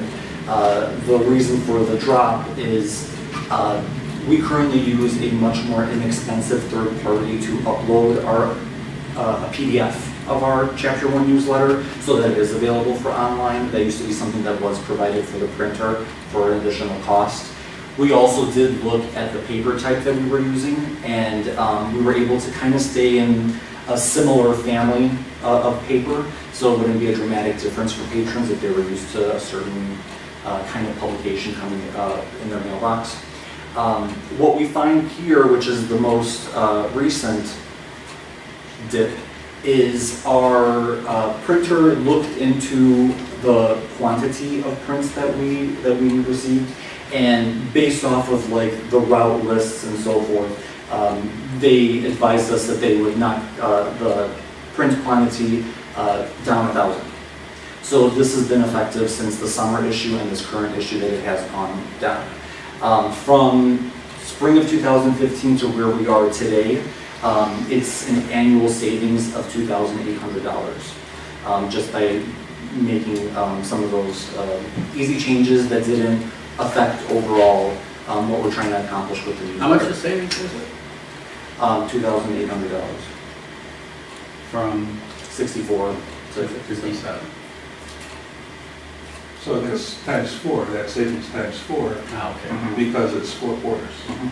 Okay. This is a cost breakdown that was provided from our printer. I have an asterisk there because it's not the most current. It was something that I found in my email preparing for this presentation. So the breakdown is the paper, the pre-press, and creating the plates that actually, that's where your newsletter is kind of laid out on. the press time, the folding, cutting, stitching, and the preparation for mailing. So not necessarily the mailing itself, but the preparation for carrier route and the additional mailings that we have. So, you know, this is based off of what we were paying for a 2-year period, spring 2016, spring 2018. So this is, because we are paying less now, this is going to be less as well, but I just want to kind of just show you what goes into the printing cost-wise. Mailing of the newsletter. So there are 2 ways that we mail the newsletter. The first way, which is probably like 99% of the newsletters, they get mailed out by nonprofit carrier route rate, which is the least expensive way to mail anything. So that is approximately about 20,000 newsletters that get put into every mailbox in the district. But based off of what our boundaries are and how the carrier routes work, I think there are a couple carrier routes on the north end of the district in the unincorporated area where if we did go with those carrier routes, it would actually be going to individuals that aren't even part of our district and maybe don't care what's going on here. So for this one, it's about 2,200. We do a nonprofit rate every quarter. And I do want to say that even this has decreased this year. The list had like 2,400 people on the list, and it included individuals that I don't think work at these places anymore. And also I do want to say that we did take out there were people on the list that didn't live in the district. They would call and say, like, I'm to the library, I want to know what's going on. We have unfortunately had to tell them to sign up for the e-news version so we can cut the cost here. So it was maybe like 225 addresses, which, I mean, it's going to make a difference to kind of go through it and sift through all the addresses. So, so there is a decrease in the postage because the quantity has decreased that we are printing. So what we've been paying is a little over $2,000 per issue. Now it's a little over $1,700. So there are I would say 4 things that we've done over the past year to try to get information from our patrons about the newsletter. So the first one is what we call the How Did You Hear survey, and it ran over a 4-month period. And what it entailed was the staff members that conducted programs or were overseeing events while they were making their announcements in the beginning about future programs or whatever. We created a survey sheet that we wanted to make it as easy as possible to get as much information as possible. So nobody had to fill out anything individually. The programmer just said by a raise of hands, did you hear about this program via Chapter 1, e-news, website, and so forth. From our findings, the #1 place, which, you know, is always, it seems like the #1 place, is Chapter 1. That's how people find out about the things that are going on at the library. In second place is if they see a poster or flyer in the building. We do put posters and flyers in the community, so it could go that way as well. In third place is our website. There are pockets of the website where they're called carousels, and they're kind of like slideshows, where we, link to the calendar for people to sign up for programs and stuff. But I mean, you can just go right on our website and look at the calendar right away and see what's going on. And then following that is our e-newsletter, and then following that is Facebook. Some of the more recent things that we've been doing for surveying is a print and online survey. The print and online survey was promoted via the e-newsletter that goes out to the individuals that want to get Chapter 1 in their e-newsletter. We also have a bi-monthly e-newsletter that we also sent a link in there too. We posted it on Facebook, Twitter. The Journal and Topics newspaper actually did an article, a small article, about what we're trying to do here. It was on the library website. We also were at the Village of Niles block party where we were asking people, attendees to take our survey, and there were pockets of times where we were actually in the lobby for like an hour just to see. Maybe people are just coming to pick up their holes or going to a computer. Maybe they aren't coming to programs, but we wanted to get as much information as we could from people.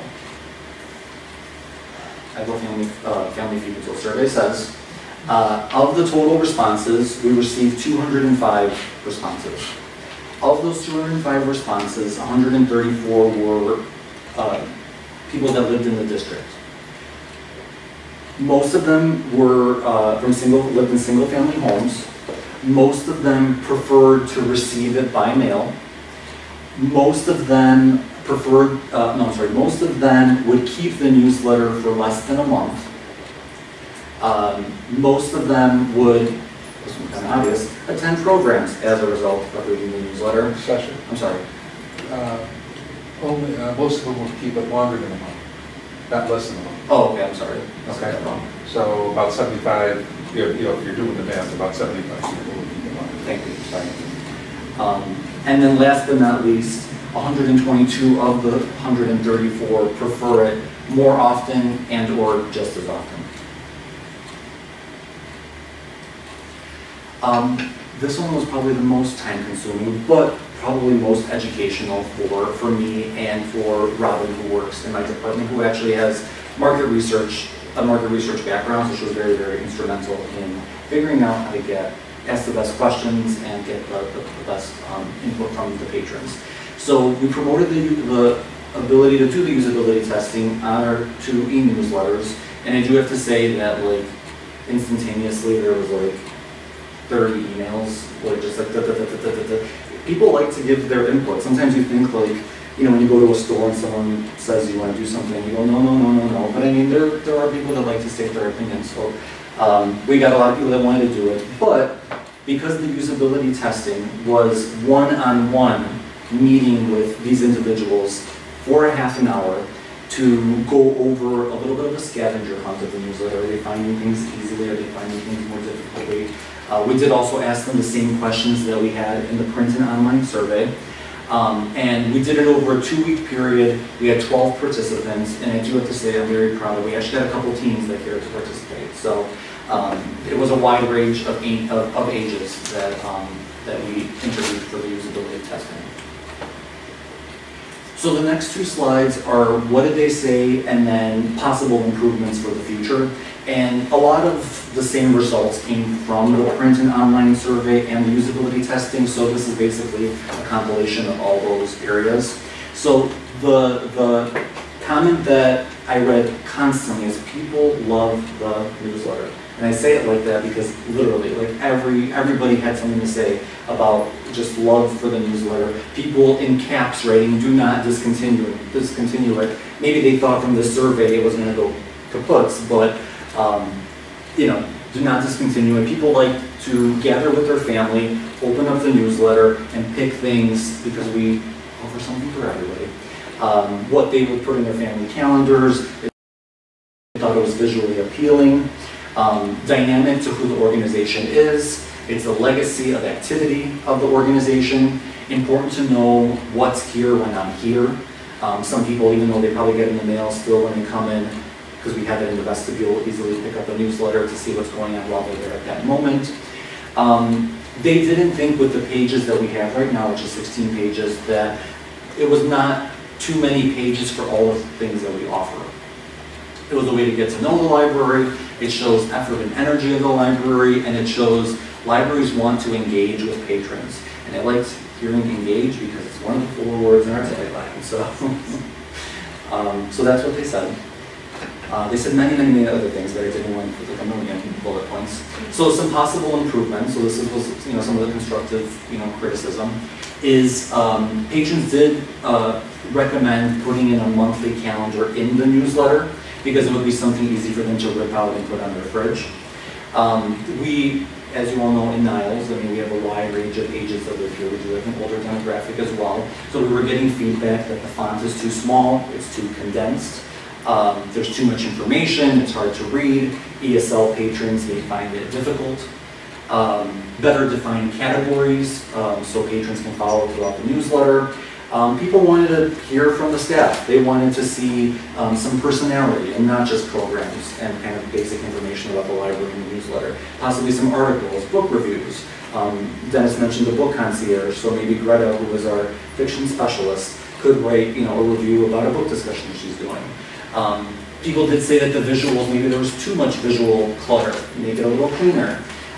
More photos of patrons instead of, we usually use like stock photos in our newsletter. And I thought it was interesting what this person said about the photos is people want to see themselves, either literally themselves or people like them that come to the library and are part of this community.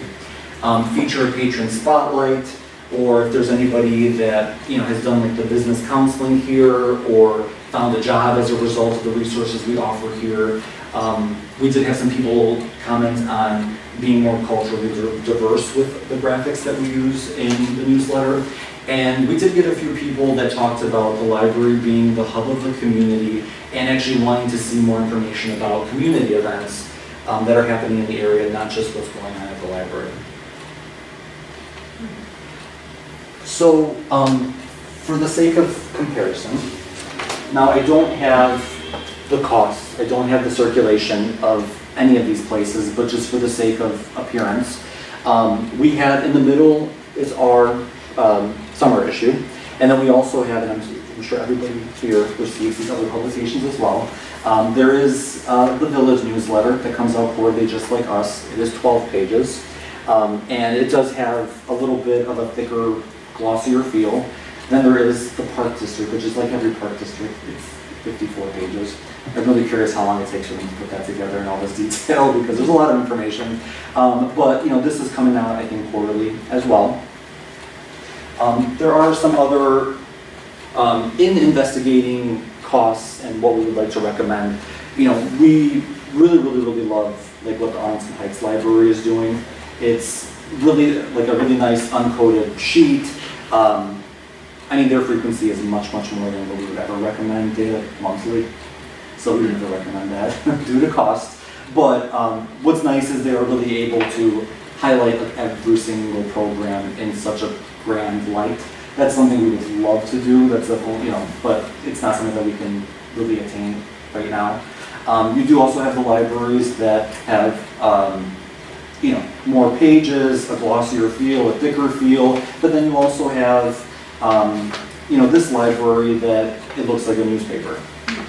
So, you kind of have a different range and of styles and, from what I've kind of talked about with some of my colleagues, is the price is all over the place based off of, I'm not sorry.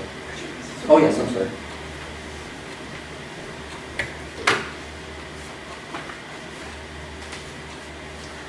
Okay, I'm just gonna pass this around. Oh, sure, thank you.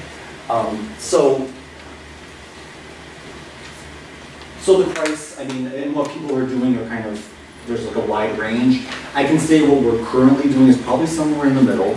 We're not the glossiest sheet, the thickest sheet. We're not the most expensive sheet, but then we also aren't a black and white newspaper either. I feel like we're somewhere kind of in the middle. Some final thoughts, and some of the thoughts that are included here are some of the feedback that I heard from the focus groups when we were doing strategic planning, is times are changing. With stuff like Amazon Prime, where you can get things tomorrow, people kind of have that mindset of, if you need to keep on reminding them of the things that are going on at the library or anywhere for that matter. So people wanting frequent reminders about what's happening.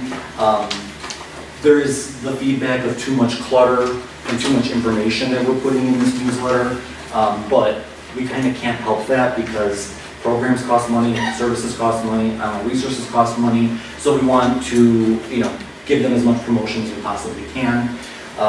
As I mentioned, some of the people mentioned a bigger font, because right now we do use a condensed font to fit as many things as possible, but it would be nice to offer that to patrons where we can maybe put less things on the page and not continue to stuff things on the page. Showing more personality from staff members and probably their pictures so people can connect with them. And this was a big one when I was kind of thinking about all this, which I kind of just mentioned a little bit, is a lot of our budget does go to the collection, online resources and services. And I feel like where we are right now, we just don't have the space to give everything as grand of attention as it probably deserves because of the cost and the want of spreading that word to the patrons so they can actually use the services. So this is what our recommendation is. It is obviously up for discussion. It's just a recommendation based off of what we heard from the surveys and from the patrons, is we would like to keep everything the same paper, same amount of pages. We would just like it delivered more often. So instead of going quarterly, we would like to go bi-monthly. So those are the costs of the printing. The printing and the postage stay the same, it's just 2 more times. So with a total of a little over $44,000 annually. And that's it. So if anyone has any questions, I'm more than happy to answer. Okay. Are you bringing the lights up or what? Thank you. Thanks very much. I'll go around and see if anyone has any thoughts about that. Jim, do you have anything? If we went to every 2 months, what kind of an impact would you guys have on scheduling things? I know when I was working with Cindy, and every time I wanted to do something, it was an issue because you had to get it scheduled so that it could go in the newsletter, and it had to be early because the newsletter, it was just this, big consideration. So if we went more times per year, things could seem to me be scheduled a little bit easier or harder. This would be the first time that we would change the frequency to more often. I can tell you that a lot of libraries and a lot of my colleagues in the library world are moving to that. So I can tell you, I can probably ask a bunch of people for advice in what they're doing. I think we would have to think of what the appropriate process would be for people booking programs. I know people like to do it ahead of time. It would have to be something that we would have to, this is just kind of like the starting discussion, if you will. Sure. And something that we would have to kind of put into place and make sure that it's not I crazy. think they still need lead time. They still need X number of weeks of lead time, but you have more opportunities. That's what I was thinking. It seems like you would need not as many weeks since it's coming out more frequently. For each individual issue, For each individual, like, right. but I don't know what their schedule is, but 6 weeks, say, and then, but you can just have more chances. If you didn't make this issue, you have a better chance of doing the next one. Dennis? I'm sorry, were you done, Jim? I assume Jim. No, that's fine. I guess I didn't have Any thoughts on this or questions? Just the age demographics, I think you said you did how many people? For the online survey? Well, for the total survey, the total number of survey respondents was 205. 205. And of that 205, 134 were people that lived in the district. Yeah, they lived in the district, but are they millennials? Are they old people? Is it a mix? It is a mix. It is a mix. I think the highest demographic, the highest participant was like the 35 to 45 range. So that was kind of interesting.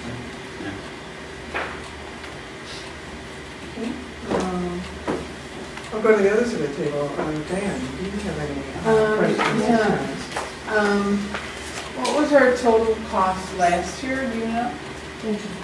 You mean per issue or for the The total? annual cost. Oh, If this is a prediction of 6 issues a year. Our annual cost is about $30,000 a year for 4 issues. So the 44 is just for adding the 2 more issues a year. And then the other thing, I don't suppose you know this, or if you know how much something like this costs. I mean, what's the comparison between this and a shiny, nice? Or even this and this. Well, I can tell you, because I mentioned that we really like what that library is doing in Oh, particular. yeah. And I know, there's been conversation about glossy paper and whatnot.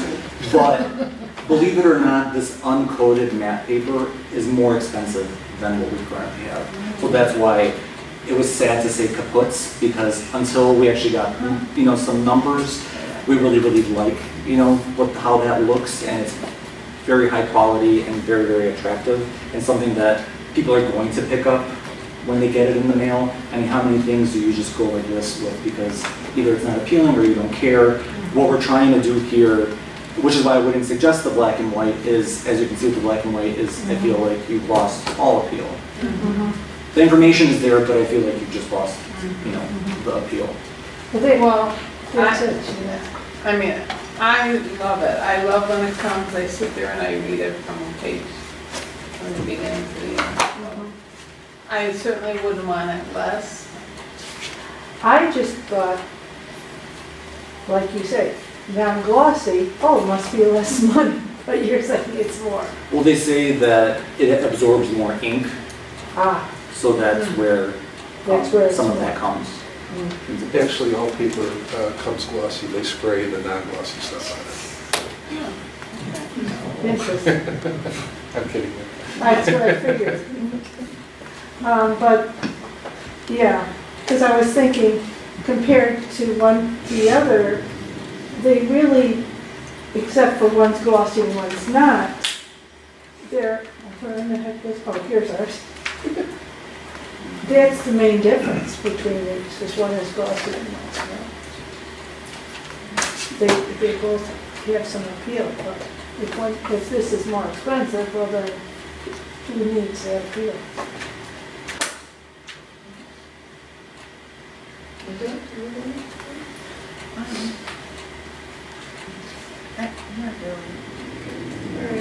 Shirley? Yeah, I have a couple questions. So our survey ended up being a total of 146 people that are in the district, I think correct? it was 134. Oh, I was adding the 12 one-on-ones as well, Oh. right? Well, Okay. I would just stick to the 130. Okay, that's fine. All right, I definitely think it's a much too small of a sample size to think that we're getting any type of response, negative or positive, from the 20, now it's only 20,000 that we mail. I think we certainly need to do more about understanding the value of this mailing. I'm a little surprised. I didn't realize that our mailing cost was an additional $1,700. So there's the printing cost and the mailing cost, and I know they're just being mailed, except for the 2,200. Those are direct addresses. Those here, there, and everywhere. But 20-some thousand is just carrier routes, and for mailing so many and having such a small number of people identify what they think of these, I don't think that's a good gauge. That's one aspect. The other is there are several different ways, certainly, we can consider printing this publication. I'm concerned why Visio Graphics is the only quote we have, even for the exact item that we've been using. If you switch to different printers, depending on their size and what they print, there's an array of prices. Paper is one factor, but the size of the company and what they can do for us would vary as well. I think we need, first of all, I think we need more input from the residents. And then I think we need quotes about variations. And then my third point is, I thought our focus for this publication was to inform the residents of what programs we offer. I don't know that we need to expand on pictures of staff and show everybody who we are. I mean, we need to figure out what are we trying to do here. I think when you come to this library, you meet the staff, and the staff has had made very positive impressions on people. I don't know that we need to add more intimate like relationships or details. I think we need to focus on what our goal is. But honestly, I'm not sure that, based on the number of people who come to this library and who attend our programs, that publication and the way we are mailing it really is beneficial. So we need to come up with some ideas that show it is. Because for 20,000 mailings, for 30 grand a year, how many people come here? Not a very small percentage. So are they being thrown, like Greg brought to our attention, the front door of a condo, which I know they've been doing for years? I mean, that's not a great way to mail it. But I'm a little confused as well. When Greg was giving us some details, he mentioned there were 23,000 addresses times 2. What did he say last month? Or 22,000? So, I mean, even that numbers doesn't make sense that we would drop off 2 per resident. Why would we give 2 to each household? I would think 1's enough. I don't understand what you meant by that. I think Linda was trying to get a total number. And I thought I highlighted it because I was going to ask you. Yeah, I don't know what context that was in. But that and it's that 2 is a different number, but again, we certainly don't need 2 of those in a household. 1 for a family is plenty. Oh, here it is. I only get 1. Well, I hear many people get 2, and honestly, for the first time, I got 2. But let me just mention, here it is. There were 22,500 addresses times 2 per household. That's 58,000 total. And the cost was 5,000, but I think that was just an estimate. But what kind of numbers are we talking about here? 22.5 addresses, 2 per household. Oh, are you, and then I think you were telling her that's how we're reaching our district is supposedly 58,000. But that doesn't make sense, because even when I had 3 different names in my house, I still only got 1. So the 22,005. Yeah, and I have 2 names. The 22,005 is consistent with Sasha's numbers. He mentioned 20,000, and I think 22 something. He said previously there was 24 something before he audited the list and pulled about 200 and some odd names off of it. So that's consistent. What I might have been referring to is trying to relate our service area population, which is about 58 to 60,000 people, spread over 22,500 households. So, okay, I see what you're saying. People. Yeah, there's an average of 2.5 people in each one of the households. I think 2.4 is what the census says. Okay, but actually our focus is on the 22,500 addresses. That's who we need to figure out what we're doing. Okay, all right, well, that makes sense. You're right. We're interested in the service population, and we get to them through the address. And I do want to mention, some of the stories that we have heard about a pile of Chapter 1s being, in a vestibule of a convent. We've talked to the post office about that. That's illegal. That's illegal. They've been doing it for years. It's illegal. You catch them doing it, that guy will probably be fired, or at least have a grievance. It's legal. For them to dump the newsletter. For the postal worker to dump it into the vestibule. Oh, it's just not the newsletter, it's Shop and Save and everybody. It's illegal. Yeah. It's not legal. I know, and the management then just swoops them up and throws them all out, yeah. That's what I would do if I managed to. All right, well, I haven't had a chance yet. Are you done? I'd like to see us spend more time on this. I'd like to get quotes. I'd like to get... quotes. I don't want to forget because you mentioned a few things. I do want to answer anything that I can. What I do want to mention about the quotes is there aren't quotes from, we didn't go out to bid or any of that kind of stuff because I want to know what you guys think we should do. So I didn't want it to be a circus of quotes. Right. So I was working with our current vendor just so I can get some numbers to put on the table of what it would cost if we stayed with where we are right now, just to move forward for the sake of discussion. So that is the only reason why I would totally do that. But that was just for the sake of this exercise. Oh, absolutely. No, what I'm saying is since 2015, we've been talking about this cost. And, you would think over these years, we would have branched out. And even if we wanted not to change the publication, just to get a price when there were actually a couple more printers in this area, they're gone now. but, Can I say something too? sure, about that one? Is, I think it was your request maybe 2 or 3 years ago about this whole bidding thing. And I think it was featured in maybe Susan's director's report where I did go out and solicit bids. And believe it or not, Visographic came back the cheapest. The next one up was, I think, at least, I don't know, I'm just gonna say it, I'm not confident 100%, but at least $400 extra per issue. Not to mention the people that came in at like $8,000, and I'm like, we're not, you know, like the Sears catalog here, I mean, why so much? So we have done some investigation. Yes, it didn't happen right now, but it has happened. The exercise has happened. So that is why, from that point, we continue to stay with Visographic.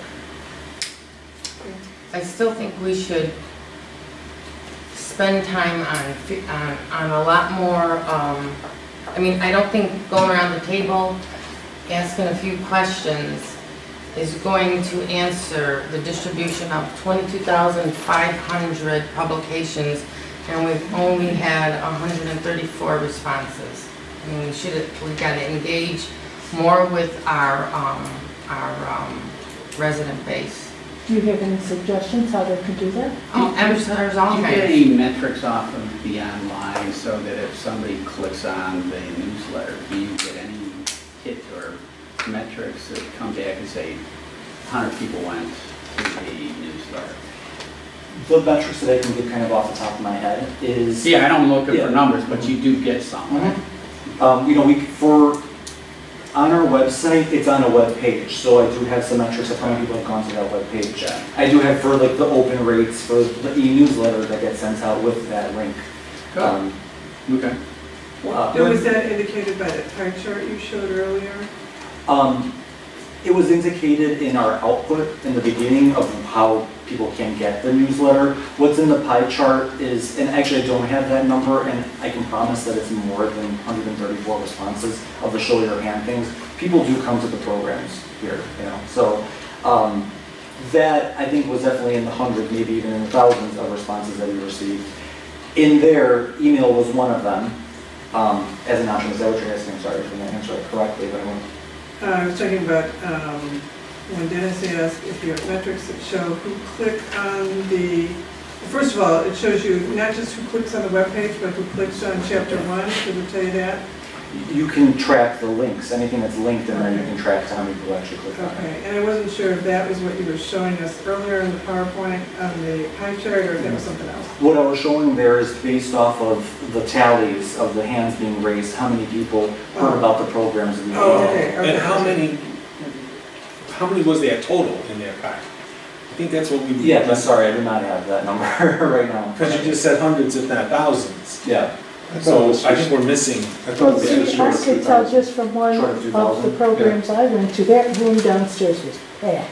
No, I understand that, but Carolyn has a very good point. We're talking about 134 people over a mailing of 22,000, but we don't have that figure of how many responded for the pie chart. If you want, because I think the next part is talking about the tax levy, I can go get that information, so we can have that this evening if you would like. Is that something you can readily get, or? I just, because I did not include that, I think that is a very important thing to put in there. So, we were talking about the newsletter, the semi-monthly newsletter that Robin mailed out for over the weekend. And that list of emails that it went to is, if I remember, 8,000 or 9,000? 14,000. Well, excuse me, 14,000. And the click-through rate, I thought you told me was like under 20%, like 15%. I think from the one that she sent Saturday morning, which we tried to do it like, because you can schedule when to do it, she did 7:30 in the morning, thinking that when you're drinking your coffee, you would go through your emails and you would find us and you would see what's going on here. And I think it was like about a 15% open rate. And I do have an average open rate based from MailChimp, which is a provider. You can do your newsletters on there. And actually the average is 24% for your open rate. So is that our open rate or just in general? In general. Ours for that specific one was 15. I think overall, I think we're close to 20% overall, but there's been some that were 24%, like when we migrated to Polaris and our subject was important information about your account. Everyone clicked on that one. But we tried to, engage them in the subject line so they could open it. It doesn't just say, library events or something. What is creative? Okay. In the registration process, when we have to register for a program, does that have any larger capability for you to solicit any more information out of that form? It's not readily available in Communicore that we currently use. I think we might be able to add like a custom field. But what we were using before was called Events, and there was actually a field that was part of the program that you could include how did you hear and make it be mandatory. And even that, and by like a landslide, I was looking at that information today as well. I didn't want to provide it because it was so old, it's been a few years. But even that by a landslide was chapter 1. I think maybe website was like next in line, but. Can I ask you to can you email a copy of this so I can just go over it again? Well, all right. I tried writing real fast. This other piece of information that you mentioned, I don't know, how many people would like to see that right now? Should we ask Sasha to go get it? I think we can wait till next week. Well, all right, okay. First of all, let me ask, do you want to wait till the next meeting to get more information and discuss this then, further then? Or do we want to just go around the room and come to some consensus now? I understand what you're saying, Carol, and I'm asking for some input from other people too. And what's the other choice? All right, well, this is what I'm going to ask you first. Do you want more information? Or are you ready to express an opinion right now? So I'm going to go around and ask you that right now. Diane? I'd like to see some other estimates by other companies. I guess at this time, as long as we haven't done that in a couple of years. Well, I think what Sasha was saying is he wants to know, he doesn't really want to go out for bid until he knows what people would be bidding for. Is it going to be 4 issues a year? Is it going to be 6? Is it going to be something else like that? So I think you did do that several years ago, and we could see what you got several years ago, but it sounded like Visaglass was far and away the lowest bidder at that time. So, I think that we could go out for bid again, but I think the question is, what are we bidding for? What are we even asking printers for? So I'm going to go around and we're going to ask. I just wanted to respond to her question. She's asking, since we don't have other bids, and they're not necessarily bids, they would be quotes. We don't have to submit a bid. We can contact different size printers and we could tell them what we're doing 4 times a year, or he would like to increase it and they can send you a quote. Fine. And so she can get her information and so can all of us. Well, all right. I think he did do this exercise. I think 44,000 is a pretty good number. Yeah. I think it's very likely that the answers are only going to go up from 44. So I think, you can consider that that's probably pretty close to what it's going to be. Because Sasha tried locally, he tried to, reach sort of more personally, what would you do for your neighborhood library kind of thing. And he wasn't getting good numbers. So we could get you higher numbers, but I don't think we're going to be able to get you lower numbers. Well, I wish I could say under the impression this was done a number of years ago. It was a couple of years ago. Maybe 3.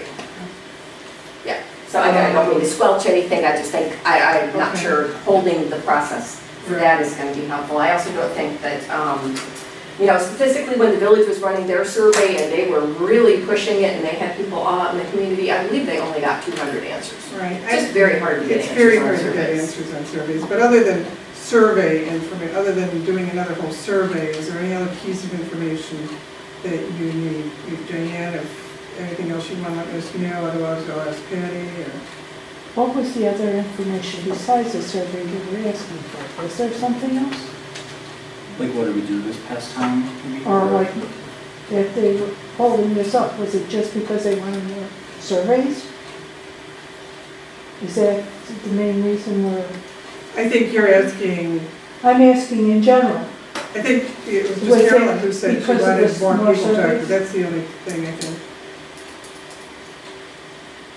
All right. Well, I think we offer so many programs, and if our goal is to have more input from the community and more attendance, larger attendance, and I definitely think that marketing is the way to go. Okay, so this is what how I plan to handle this. First of all, I want to know if anyone wants any more information from Sasha before expressing an opinion. And then the opinion I'm going to ask you for is, do you want to continue with 4 issues? Do you want to go to 6 issues? Or do you want to do something else? Is that a vote or is that? It's a consensus, just a consensus right now, because we're not voting for an expenditure right now. We're not voting for any expenditure. But that is sort of direction that we're going to give at this point in time. So, first of all, before I ask you your opinion, whether you want 4, 6, or something else, I'm asking you, do you need more information? Is there something else that you need to answer that question? Yes. I just have one question, and I might have missed it. Yes. How many times were the other libraries doing, like how many times was Arlington Heights, how many times was Skokie doing it, how many times is? Skokie, Like, what did you- I think Skokie does it every 2 months. Arlington Heights, I think it's every month. Oh, that's right, you did say every Except month. for Right, the right. summer, probably due to summer reading, they do a 3-monther, just to kind of compact So I guess everything. generally, are you saying that most places are doing it 6 or more times? And then did it sound like their numbers for programming were better, or was it getting the or was it just stimulating because it's more, it's making them think about the library a little bit more That is because they're definitely- getting. That is definitely one of the goals of the continuous, reminder that we exist, we have Hello. these things going on. What we say around here, because we have the three months in a quarter, is we should do a scavenger hunt on who can find that 3rd quarter, because it's so deep within the Junes and the Julys, for example, or the Septembers and Octobers. So this would be kind of like a more constant flow of information out there, fresh information. Do you think that if we did it for a year, that being able to look at the statistics from now to then, that we would be able to get a decent, I don't know, idea whether that money was well spent or not? I mean, or do you, I mean, obviously saying you do, 10%? obviously you do, because otherwise you wouldn't propose it. Mhm. But, What's the? or is it that, like, with a movie, I mean, like I see, like Paddington 2, 45, like, is that just like an average, that's what we usually get for a movie anyway? Or do you think that, then we could add another movie because in 2 months, like, because we have more or less time, we can maybe add a little bit more programming that really doesn't cost us anything. You know what I mean? We can, or do we have the rooms already filled up anyway and we really don't have any more? I mean, some programmers like to do something really, really far in advance. Some people kind of closer to what the copy deadline is of figuring out what they're going to do. So, I mean, it's a wide range of what room is available and what isn't. Do you find that any programming really doesn't get marketed because of the time frame?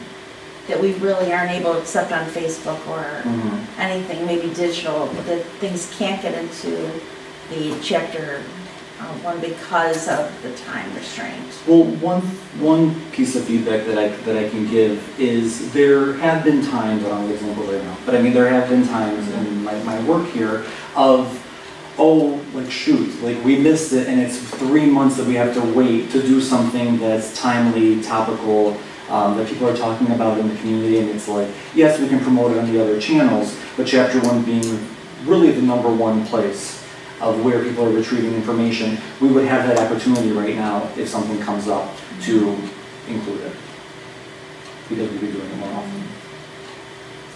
Any other pieces of information Thank you. that anyone feels they need before they can express an opinion? If doing it more often, is there an opportunity to have fewer pages?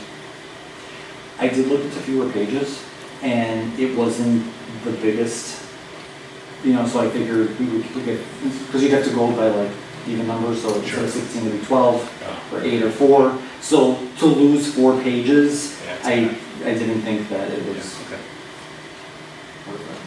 And I just also feel like part of what we're after here is to get it more readable, have it not be such an amount of information that's crammed onto the pages. I mean, I think that, and that does a beautiful job laying it out and makes it as readable as possible, but it's really dense. And it needs more white space, it needs more room to breathe, and I don't think it is just for programs, I think it's for reminding people, this is where your tax dollars are going. Well, not only that, I mean, it's just that you have passports, or that we have a, what is it, the notary. I mean, all those are in there, Yeah, and as a rules, reminder. rules that you can use. I mean, that's really good, because sometimes you might not need that, but also you're like, oh, I forgot that they had it. I mean, so it's not just the programming, it's all the resources. So the total cost for 6 versus the total cost for 4 is how much? Like the difference, it's probably like 13,000, 14,000. And we're talking about a $7 million budget.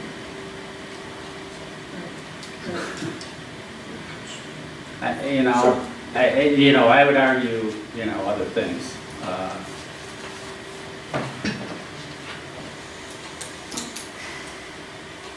So I didn't actually express any opinion yet, and I just want to say I really like Chapter 1 too. I think it's great. I do use it, and I hang on to it, and the way I use it is I sort of peel off page by page as I no longer need it, like the children's part and the human part. But then parts of it are still on my desk at the end of the 3 months with the circles around it and arrows and things like that. So I really do use it, and I find it very useful. And I would like to get it a little bit more often, because sometimes it's so far out that an event is coming up.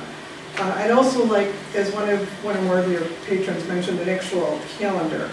I have newsletters from other organizations that do that, and I find it very useful to actually see the calendar and see what's happening on each day. So I just throw that out there. That's my opinion, but now I'm going to go around the room one more time, and I'm going to ask you for each for an opinion. And I don't want a long discussion. I just want to know, do you want 4? Do you want 6? Or do you want something else? And Diane, I'll start with you. Yeah, I'd like to try 6 issues. Okay. All right, Patty. 6. Carolyn. I'm not really interested in that aspect of it. I was looking for other information, so I'll just pass. Okay. 6 is fine for a trial. Yeah, for sure. Dennis. 4. 4. Okay. Tim. I'd like the 6 too, but I like Linda's idea about let's reevaluate it in a year, reevaluate it in a year. Okay. All right. I think that's a good way to go, and I would agree with that too. 6, but we do want to reevaluate it in a year. And I think we probably would like you to check on vendors again. I don't really think we're probably going to find a lower cost, but we always find it reassuring to know that someone's checked again to make sure that this is the lowest, best cost that we can get. Particularly if we're going to a different number of issues. I don't know that that really matters to any vendors, but that we always like to be reassured that we're really getting the best deal possible. And if I could just mention one thing, is it will probably take us at least a couple cycles, because now we have to go into redesigning it. Yes. Right. Yes. Because we want to create more white space, Yes. we want to see what the categories look like and make it more easy to read and so forth, so. You want to have a meet with trustee? No, no, just, I don't really want to do that. I'm not, no, don't do that. So what Maybe do a you- book review or something like that. Okay, so are you thinking possibly in the spring? Probably at least 2 cycles, so spring or summer or That's summer. spring. We'll try for spring. Well, we got fall just came out, right? Mm-hmm. So Winter, that's better. winter, spring, summer would be the introduction. Yeah. And the Visicraft, is that a contract for the year, or is it just by issue? Just by issue that we do that, okay. All right. So, I don't know if we need a motion on our next meeting or anything about I don't this. think so. I think this is just giving us direction. It was already in the budget, so, All right, so the minutes will reflect this discussion. So you're going to go forward with what? 6 on a trial basis. Okay. But that wasn't a vote, though.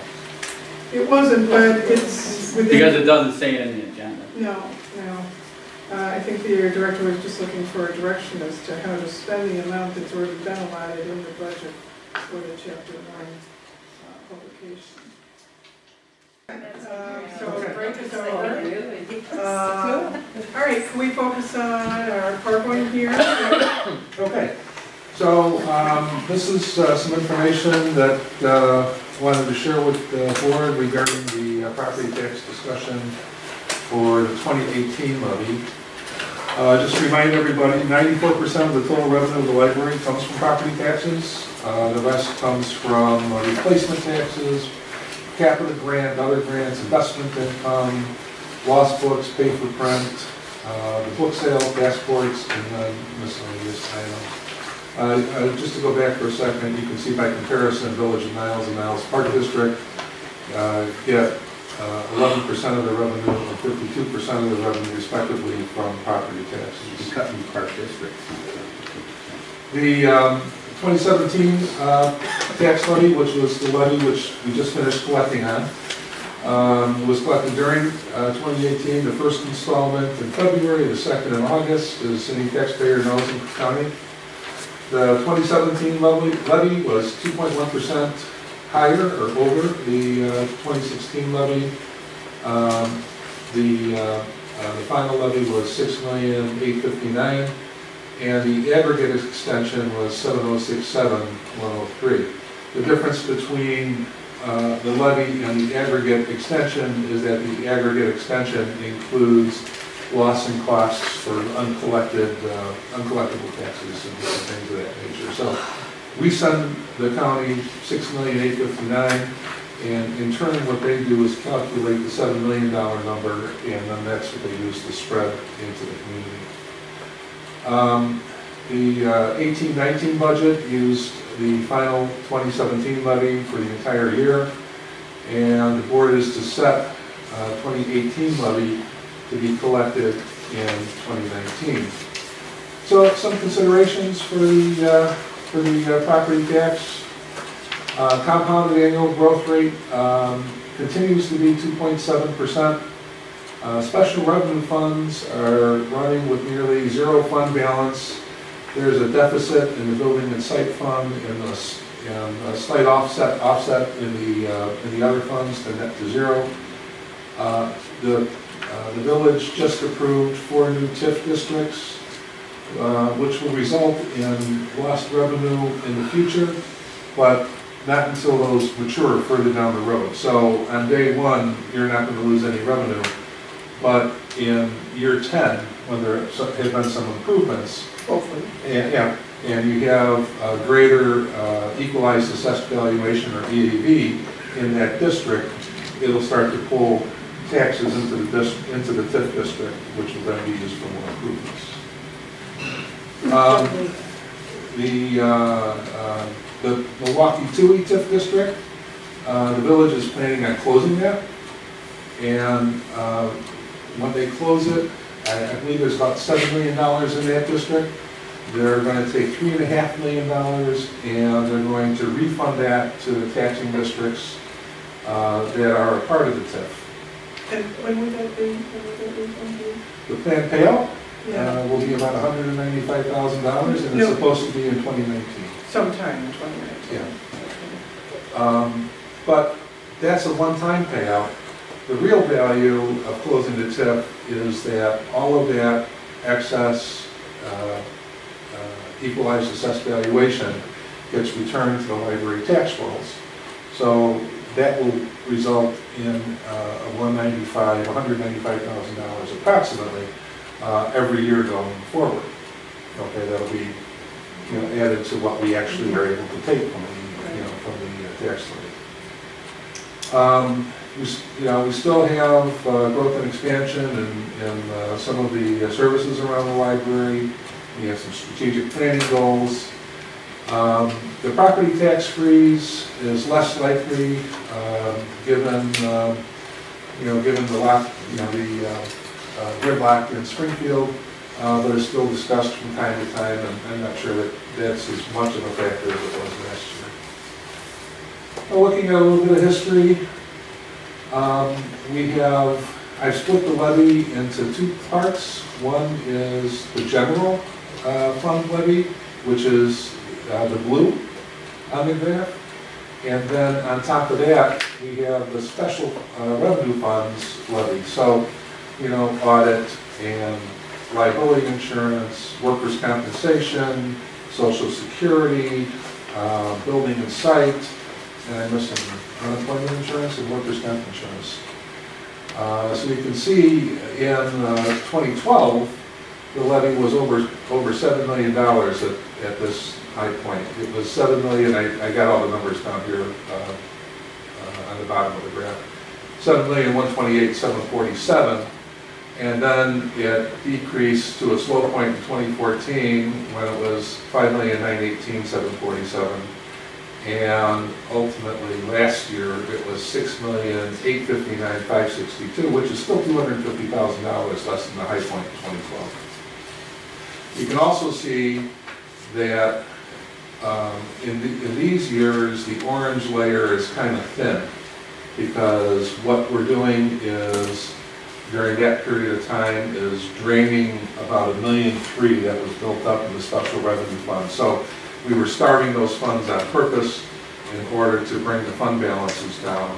And then in 2017, we were back up to about $600,000 in order to provide current resources. If we take a look at the general fund projection, which is the operating fund of the library and provides day-to-day operations, we have some history starting in 15-16.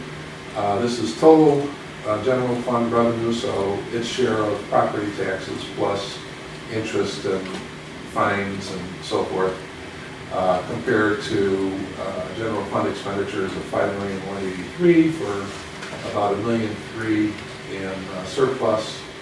In 16-17, we had a deficit due primarily to the payment of the $2 million to IMRF to defray the cost of it by paying off the accrued liability. Paid the last piece in 17-18, where we had a surplus of $582,000. And then 18-19 reflects the budget numbers. 19-20 on out reflects the add back of $195,000, as we discussed on an earlier slide due to the... So that's assuming that's in here, is that Yes. right? I see, okay. And then growing the general fund expenditures from the $5,757,000 budget number in 18-19 by 2.7% going forward.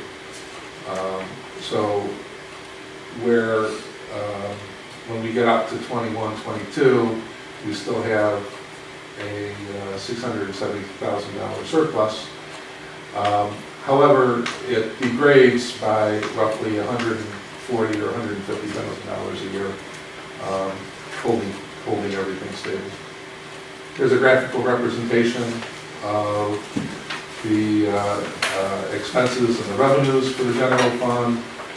This point, this peak right here, where the expenditures exceed the revenue, is 16-17, where we had that $2 million payment to IMRF, and then you can follow the rest of the curve.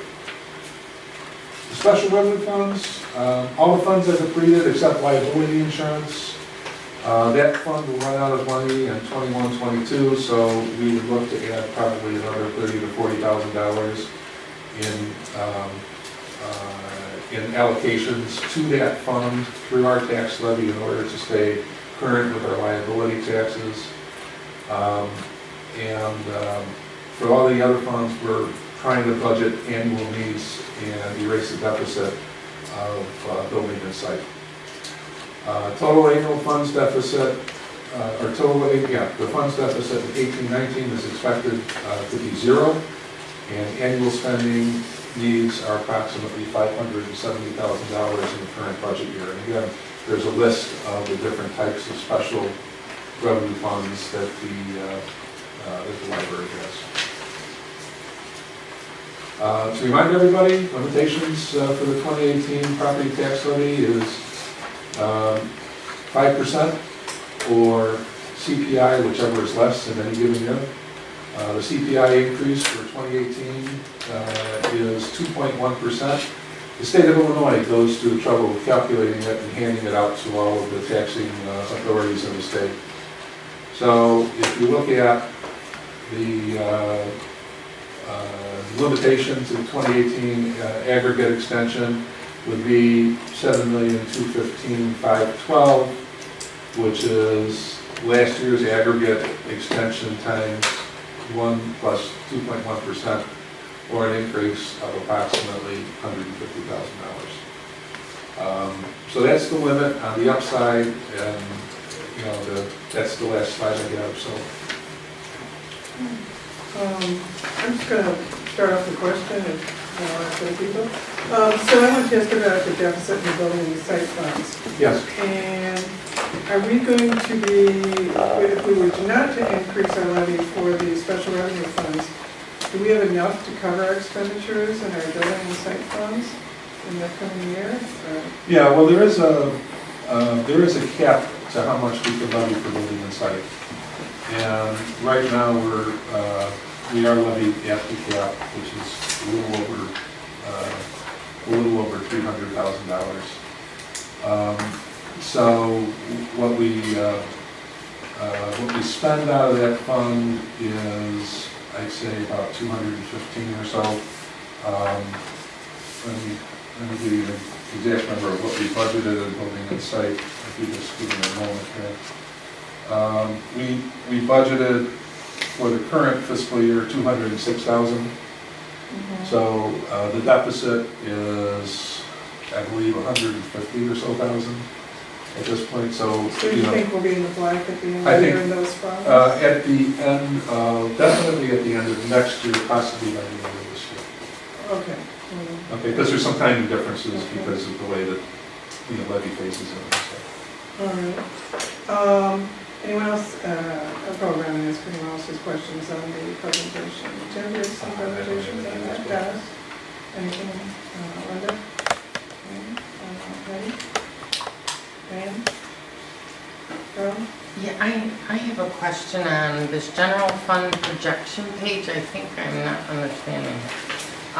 It shows the general fund revenue, general fund expenditures. And you mentioned that we're going to have a deficit, and I don't... No, we've already had one So- in 16, 17, Okay, in the general fund. but the rest of the years were fine, so... Yeah, you Oh. can see the rest of the years are black. Oh, I thought we were concerned that we were gonna have a deficit and I didn't see it. No. Okay, thank Black you. is good, red is good. That's what I thought, all right, thank you.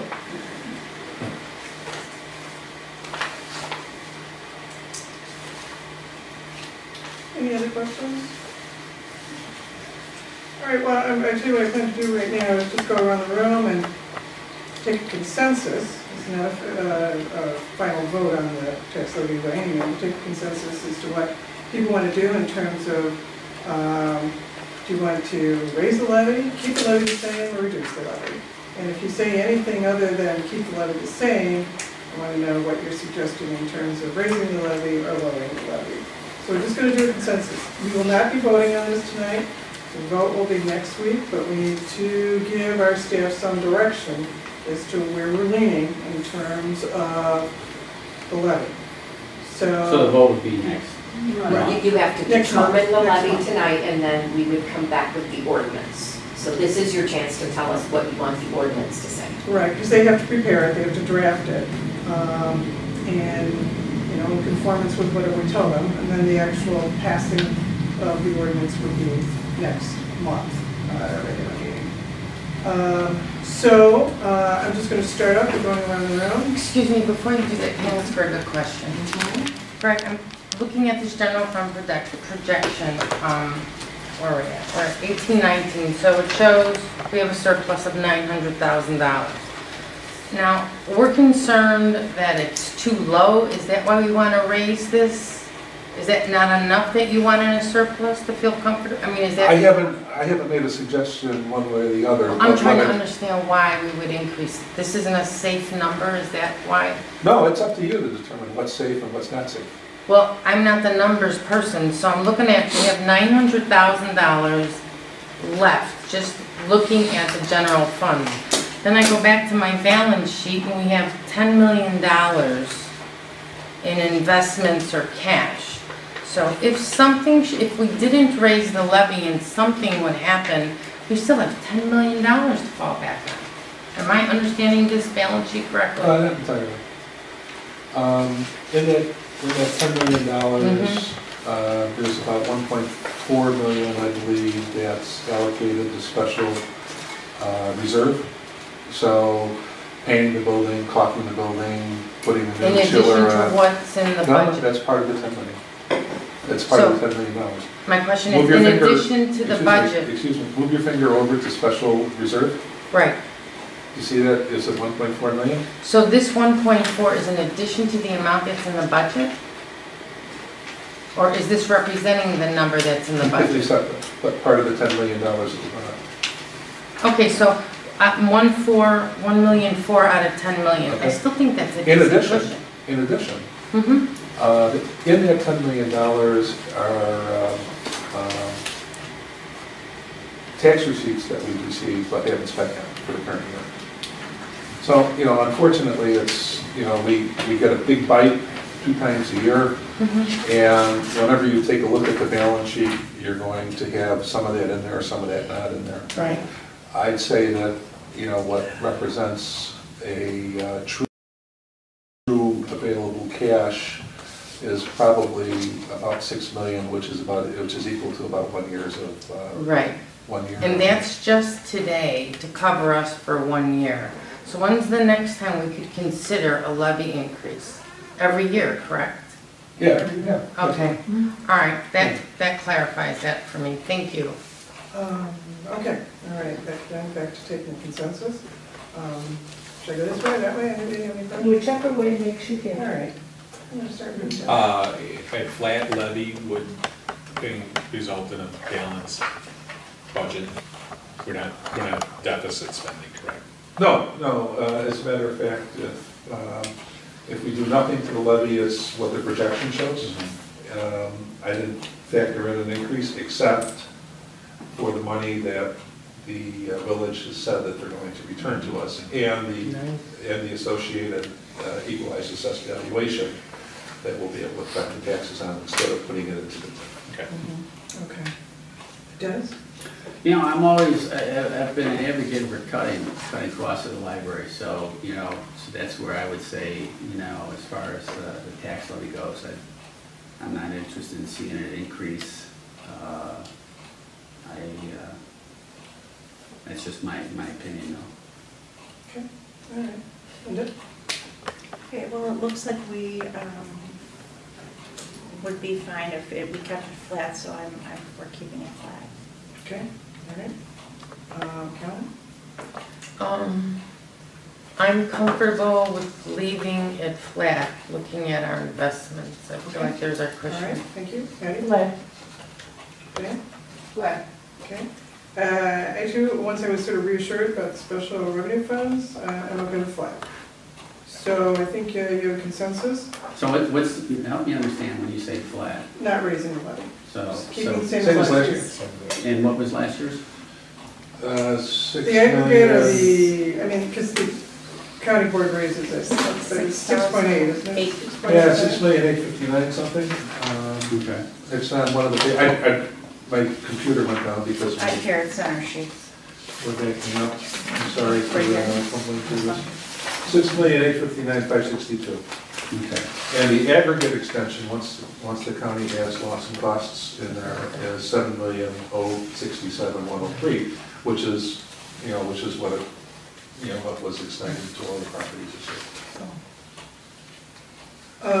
So I think that tells our staff what our opinion is, what our feeling is about where the levy should go this coming year. And we'll ask you to drop the appropriate paperwork so that we can vote on it at our next meeting. Okay. All right, so do we have any unfinished business?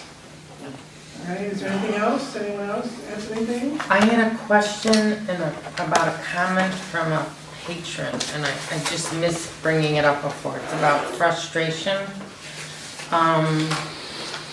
She she said, or this person, I have called this problem to your attention before and obviously it is not important to the board. The problem Is is this part of with, the report that? The director. yeah, and she says the problem is with your notification of reserved books being held.